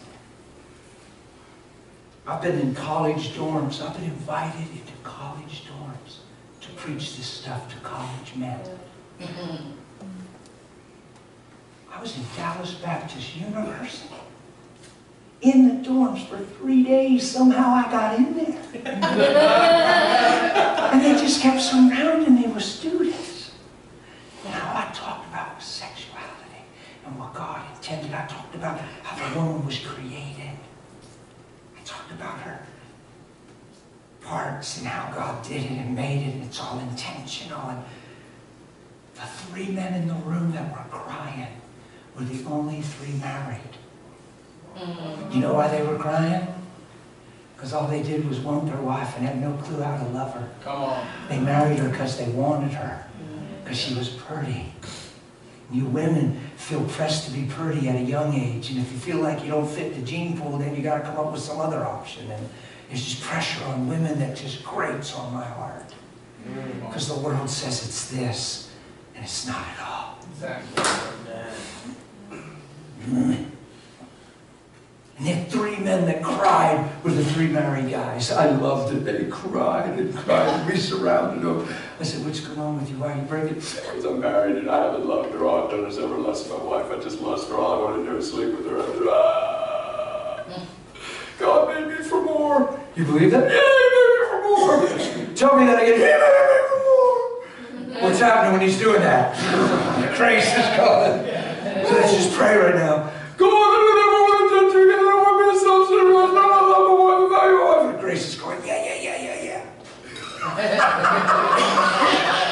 See how it works? Yes. In which you yourselves once walked when you lived that way. But now you, who? You. It's not an altar call. It's not a spirit. You don't need deliverance. You yourselves are to put off these: anger, wrath, malice, blasphemy, filthy language out of your mouth. There's another list. He's not giving us a list so He subjects us to fail. He's showing us who we aren't so we can step into who we are. And He's telling us to put it off. You yourselves are to put off these things. Sure. Anger is the first one on the list. Watch. The world's answer for anger is management. Yeah. Anger management classes. That's the best they can afford. When you throw tantrums, they put you in an anger management class to teach you how to control your anger, and that's maturity. In the church, it's hypocrisy. It's me being angry at Craig, but I don't show that because I'm too spiritual to show that, but I feel that and I see that, and we walk by him and I say hi and we look like buddies, but I have disdain towards him. And I'm just mature and spiritual because I'm managing that. It's called hypocrisy. He didn't say manage your anger towards Greg. He said put it off. Amen. Now I'm picking you because I couldn't be angry at you anyway. You're just too nice. And man, did you sing that song tonight, buddy? Woo. Who heard him sing that song? Yes. You already know it, but he belted that thing out. I was like, what? You go, boy? I was like, what? This is the first time I heard you cut loose like you cut loose tonight. Yes. I put it off. I don't manage it. How do you put it off? You get alone with prayer. Watch. Watch. You recognize it was never made for me. Anger works through the platform of self-centeredness. Every sin ever committed comes through the wellspring of self-centeredness. So if I deny myself and doubt myself, then this thing has no place to function. So I get along with God. Father, you never made me to be angry. Don't be afraid to pray this stuff. Watch. I thank you that anger will no more subdue my life, control my life, or rule my life. I do not wake up for what people can do for me, not even my spouse. God, I wake up to shine. And Father, I thank you for putting new life in me, a new and living way in me. And I renounce anger and put it off and say, I do never again have the right, no matter what the facts, to be an angry man, because I'm a man of love. Because I'm a man of God. I've prayed that stuff. I've walked my bedroom so many times. My life has changed forever. God, I'll never be the same. Stress and strife will never subdue me. Just the motives of the flesh, the carnal life will never have power. You have made me a man of the Spirit. I'm praying that when you ain't looking. And then when you see, guess what you get? When I partake of life, guess what my manifestation is? Everything I'm believing. See how it works? So I'm being saved by grace through faith. I'm putting it off and putting something else on. Let me show you how it works. You're not going to lie to one another. Why? Because you put off. You put off. It's a place of prayer. Who would say, in fairness, that some of you recognized in your life you have something that could change? There's a weakness. There's something you'd love to see sharpened or removed in your life. Okay, so you take that to prayer. Recognize it for what it is. Call it out in prayer and acknowledge in your heart. It's for you. God knows everything about your heart. It's for you. You acknowledge, I never want to live that way. It's not how you created me. What you're doing is you're separating ties and permission and just natural, like, well, everybody's this way at times. We all have our moments, brother. No, you're shattering that. You're saying, I don't ever want that moment. This is never God. It never produces fruit. It's not life. And He didn't create me this way. Amen. But you make it personal. You didn't create me this way. I don't want this in my life. Father, I see myself having a tendency sometimes to this and this and this, but that is not who I am in you. That is not who you are in me. And I renounce that and I put that off. And I thank you, God. And then you flip it and you begin to proclaim the answers over your life. And watch, it's important you're not just doing prayer stuff. That you actually sincerely don't ever want to be that. Come on, man. And you don't have the power to not be that in your own strength. And He steps in and empowers you to not be that. I have never tried to be a Christian. I know that sounds strange. But I hope you don't. I never tried to. I just accepted I'm His. And my life responds through the belief that He's in me. I've never tried to be a Christian. I never tried to stop sinning. I never tried to stop doing the flesh things that I used to do. It just changed because I was with Him. Amen. Does that make sense? So you're not going to lie to one another. Why? You put off the old man and his deeds. And look what you've done in verse 10. See, you can go to church your whole life and nobody's going to teach you this. They just teach you prayer to go to heaven and make sure you stay faithful in the church and give your tithe, by the way. Come on. But who's telling us now that we put off this old man, we're going to put on the new man? That there's a putting off and a putting on. Who's the new man? We're going to put on who? Jesus. The new man. Who is the new man? He's renewed in knowledge according to the image of Him who created him. Do you see that the whole gospel is a restoration back to the image of God? Yes. And that everything outside of that that's not His image, we recognize and humbly put off and sincerely put off in prayer. Put off. It's not works. It's faith. You put it off and you put on the new man who's renewed in knowledge according to Him. Yes. So now watch how gracious He is in verse 12. In verse 12, He's going to show you, since He broke down the image of the flesh, who knows He did a good job of breaking down the image of the flesh? Yes. Now He's going to break down the image of the new man, of Him. Of Him, the Lord, H-I-M, capital. Watch. Therefore, as the elect of God, holy and beloved, here's how you know He's doing that. Put on. The fact that He's using the same term, put on the new man who's renewed in knowledge according to the image. So now He's saying, okay, let me break down the image with adjectives. And I want you to put Him on. Let's look at the image. Would you all say this is the image of the one that made us? Tender mercies, Yes. kindness, Yes. humility, Yes. meekness, Yes. long-suffering or patience, Yes. bearing with one another and forgiving one another. Yes. And if anyone has a complaint against one another, file it with Gerald and hope he responds. If anyone has a complaint against one another, even as Christ already forgave you, so go ahead and forgive. Amen. Yes. And above all these things, put on love. Why? It's the bond of perfection. What a scripture. So guess what you do? When you have these little things you raised your hand about, you take it to prayer. Not prayer line. Prayer. Amen. Amen. Intimacy, communion. Out of your heart, acknowledge it was never how God intended you to be, created you to be. It doesn't produce life, and you don't want it in your life. And I feel like I've been trained by it. I've been prone to react that way. I don't want to. I don't want to live that way. You didn't make me this way. I became this way, living in the earth. And I want transformation and change. God, I thank you that I'm a person full of tender mercies. I thank you, God. I don't need to pray for patience. Love is patient. Love is kind. You're just making me more and more like you. And now you're having this communion. Sometimes when I was in prayer like this, I would kneel and I would say, Father, I just give myself and I thank you that never again. And I would put off things that I knew I didn't want anywhere near my life, right? And then I begin to stand up and Father, I just thank you. And I put on in prayer. I'm not praying a list of wants and needs and praying for all this stuff I need him to do for me. I want to be more like him. Yeah.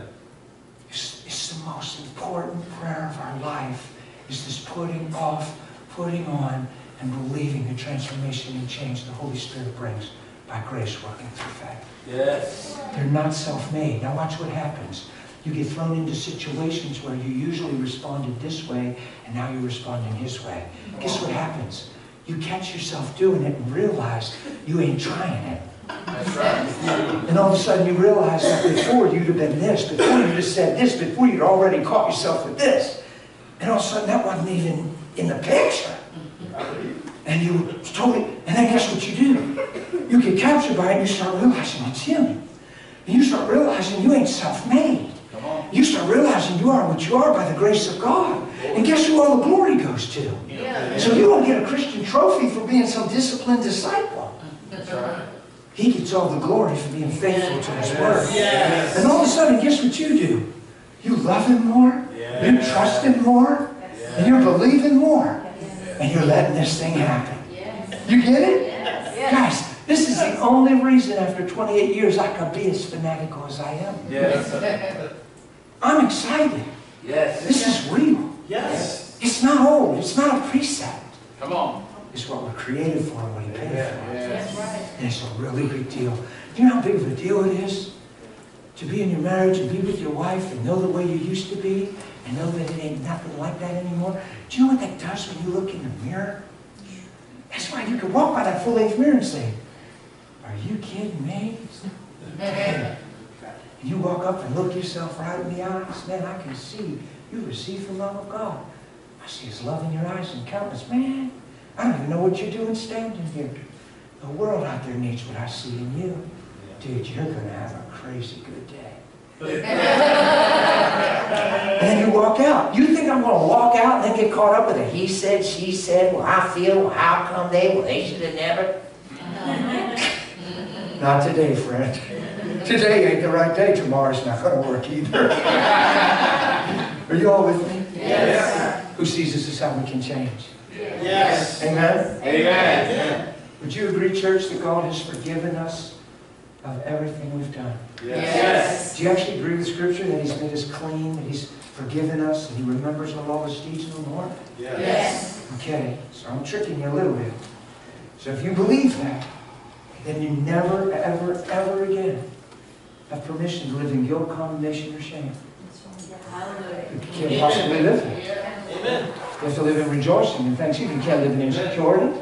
You can't ever again be self-conscious. You can't ever again believe you're unworthy. You can't feel bad about yourself. You have to feel amazing about yourself because God saw fit to see your day born. There's a time to be born. And here you sit. And you were predestined before the foundation of the world to be adopted as a son or daughter. You're telling me that life's an accident? No, you're not here because Dad went into Mom. 500 million sperm cells race to one destination, and you can only have one winner. And you said you never won nothing. You won the greatest race of your life. And you didn't even have to swim hard. Biology says when the gun shoots, boom, they all swim and they all mark Spitzen right up to the end. No, you can take your time and backstroke if you want. You can sip your little iced tea, but you're the one. You was predestined before there's a time to be born, and it's your day. You're out the gate, baby. You're headed. You get up there, they're all trying to get in the egg. They surround Mama's egg. You can't even see the egg. You got 500, you got 499, 99, all around that egg. You go up there, they split like the Red Sea, and you just right inside. They go out there, how did he do that? Because it was me before the foundation of the world. There's a time to be born, and now is my time. Amen. My life is the will of Him. Yes. Woo! Yes. Yes. You did it? Yes. So you never again, when you say you're a believer, have the permission to feel insecure and unworthy and unloved. See?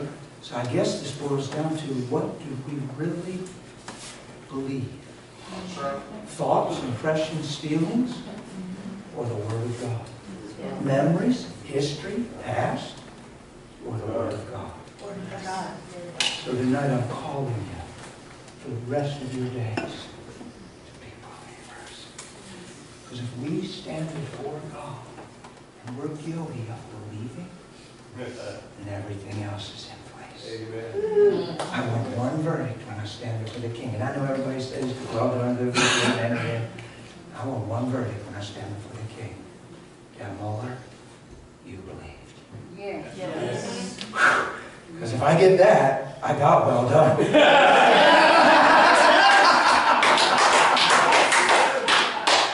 I want to go down in history as a believer. Not a man that attended church. Yes. Not a man that traveled and preached 45 weekends a year. Not a man that they put all over YouTube.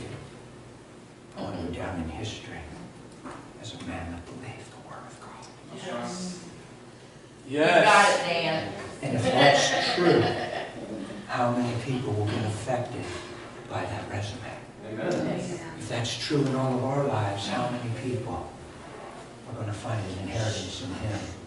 Because of the inheritance you gave. You see how it multiplies? And we're waiting for some outpouring.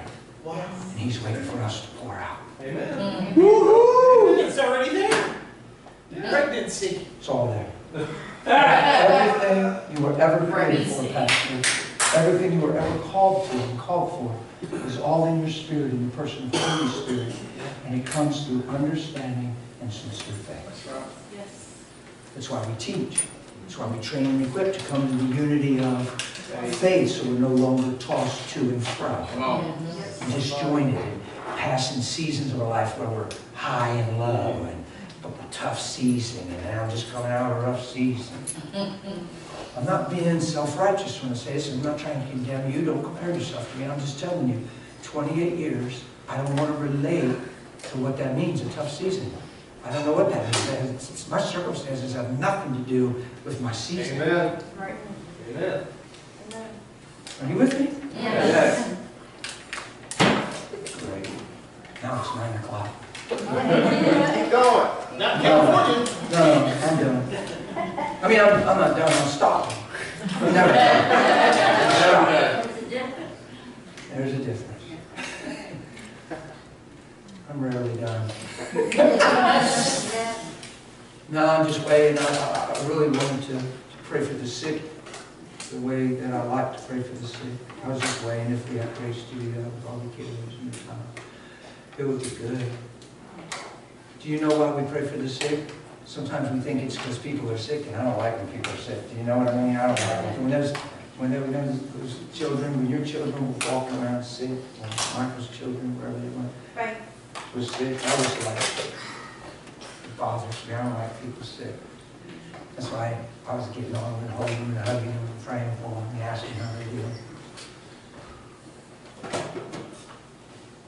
I don't know where they went. Did you notice their little girl?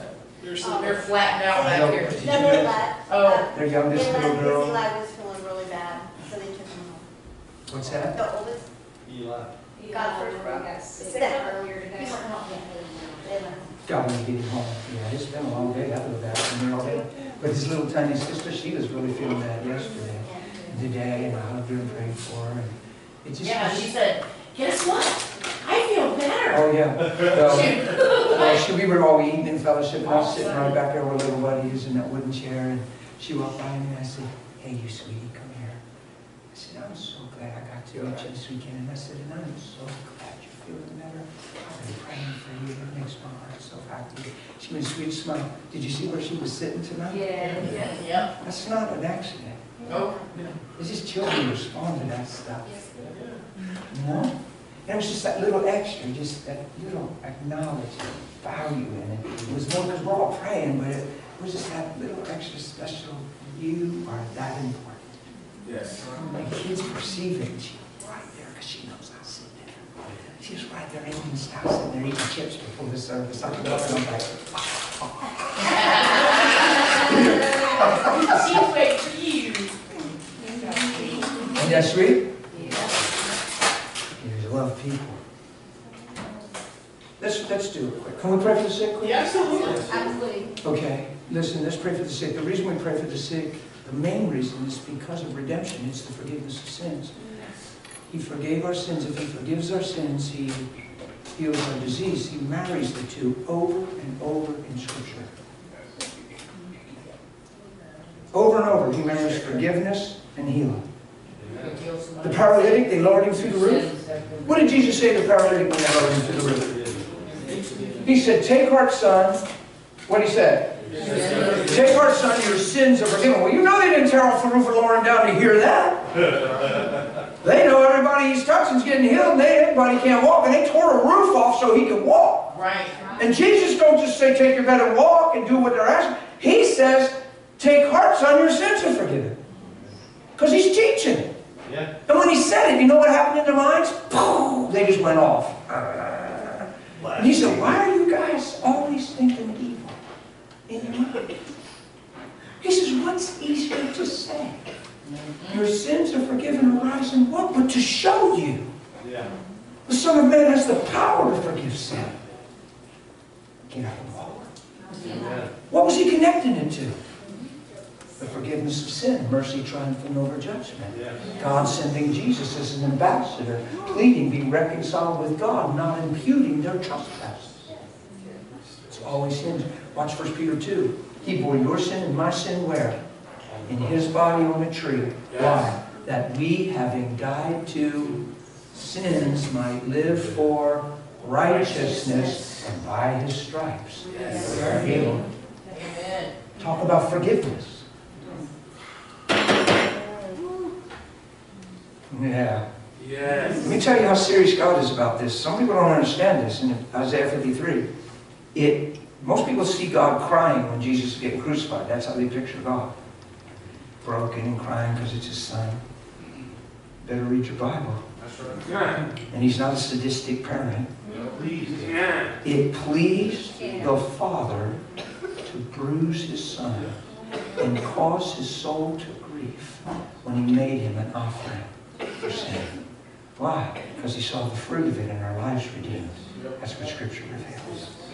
It pleased Him. Why? Because He knew on the third day He would raise Him up through the Spirit of holiness and crush the power of death, hell, and the grave, and take the keys and have authority, name above every name. Yes.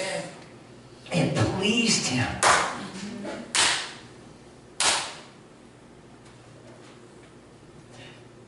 It's amazing. We see Him crying on that day. We picture Him being sad. Totally restoring. He's giving one Son, knowing He's going to raise Him from the dead and crush the power of death and obtain many sons. Yes. And Jesus, for that joy set before Him, said, bring it on. Nobody taking my life. I'm all in. Yep. You know how the thieves, when they probably nailed Him to the cross, they're screaming, pulling back their arms, they're already beaten, they're about ready. You get one spike in your hand, I can't imagine the cross had to be brutal. They had hammering a spike through your hands, and now they're getting your other hand and forcibly, and you're wincing and tensing. There wasn't an ounce of that with Jesus. There couldn't have been, because it could never be said they took His life. That's right. They get over to Jesus, He's already laying there. Yeah. No, He's laying there. He's extending His hands, cooperating. Even though it's going to hurt, and even though it ain't fun, He's despising the shame. Yes. Because there's a joy Yes. that He sees. Yes. And it's you and me, forgiven, redeemed, and restored back to the Father. Yes. Let's not turn this into a carrot called heaven when I die. When it's heaven when I live. Amen. Yes. Are you with me? Yes. Now, I'm not upset about heaven when I die. That's amazing. But the goal is knowing Him and manifesting Him. So why do we pray for the sick? Because we believe the blood of Jesus, the cross of Jesus. The blood of Jesus speaks better things and brings a mercy that trumps over judgment. And man gets sick sometimes just because he's in the world, just because stuff. We're subject to things sometimes. Now, I believe we can grow in covenant. I don't teach about it a lot because people get condemned to compare themselves and it can get weird. But I do believe there's a place where you can live without fear. I believe there's a place where you can live in covenant. And people call things like divine health and things like that. I don't have those theologies. I'm not pursuing divine health. I just pursue to never live afraid. Amen. Amen. Amen. And because I never live afraid, it's amazing how I'm abstained from. I've never had a flu shot in my whole Christian life, and I've never had close to the flu. I don't get head colds, I don't get nothing. But I'm not expecting to. It's not flu season to me. Come on. It's Amen. not the common cold. That's right. I live in a different kingdom. And Amen. I'm not being arrogant. No, that's the truth. I'm not afraid of what I eat. I thank God and I eat. I just watch myself, and temperance is my rule. Nothing's going to hurt me. Why do you put in Mark? Any deadly thing. If you eat any deadly thing, it won't harm you. And we're so afraid to even eat. Come on. We got so much natural knowledge, we can't even eat. I'm not afraid. No,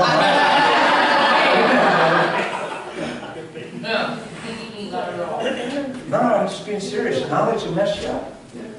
You're reading so much stuff sometimes, and then you read the newest finding in the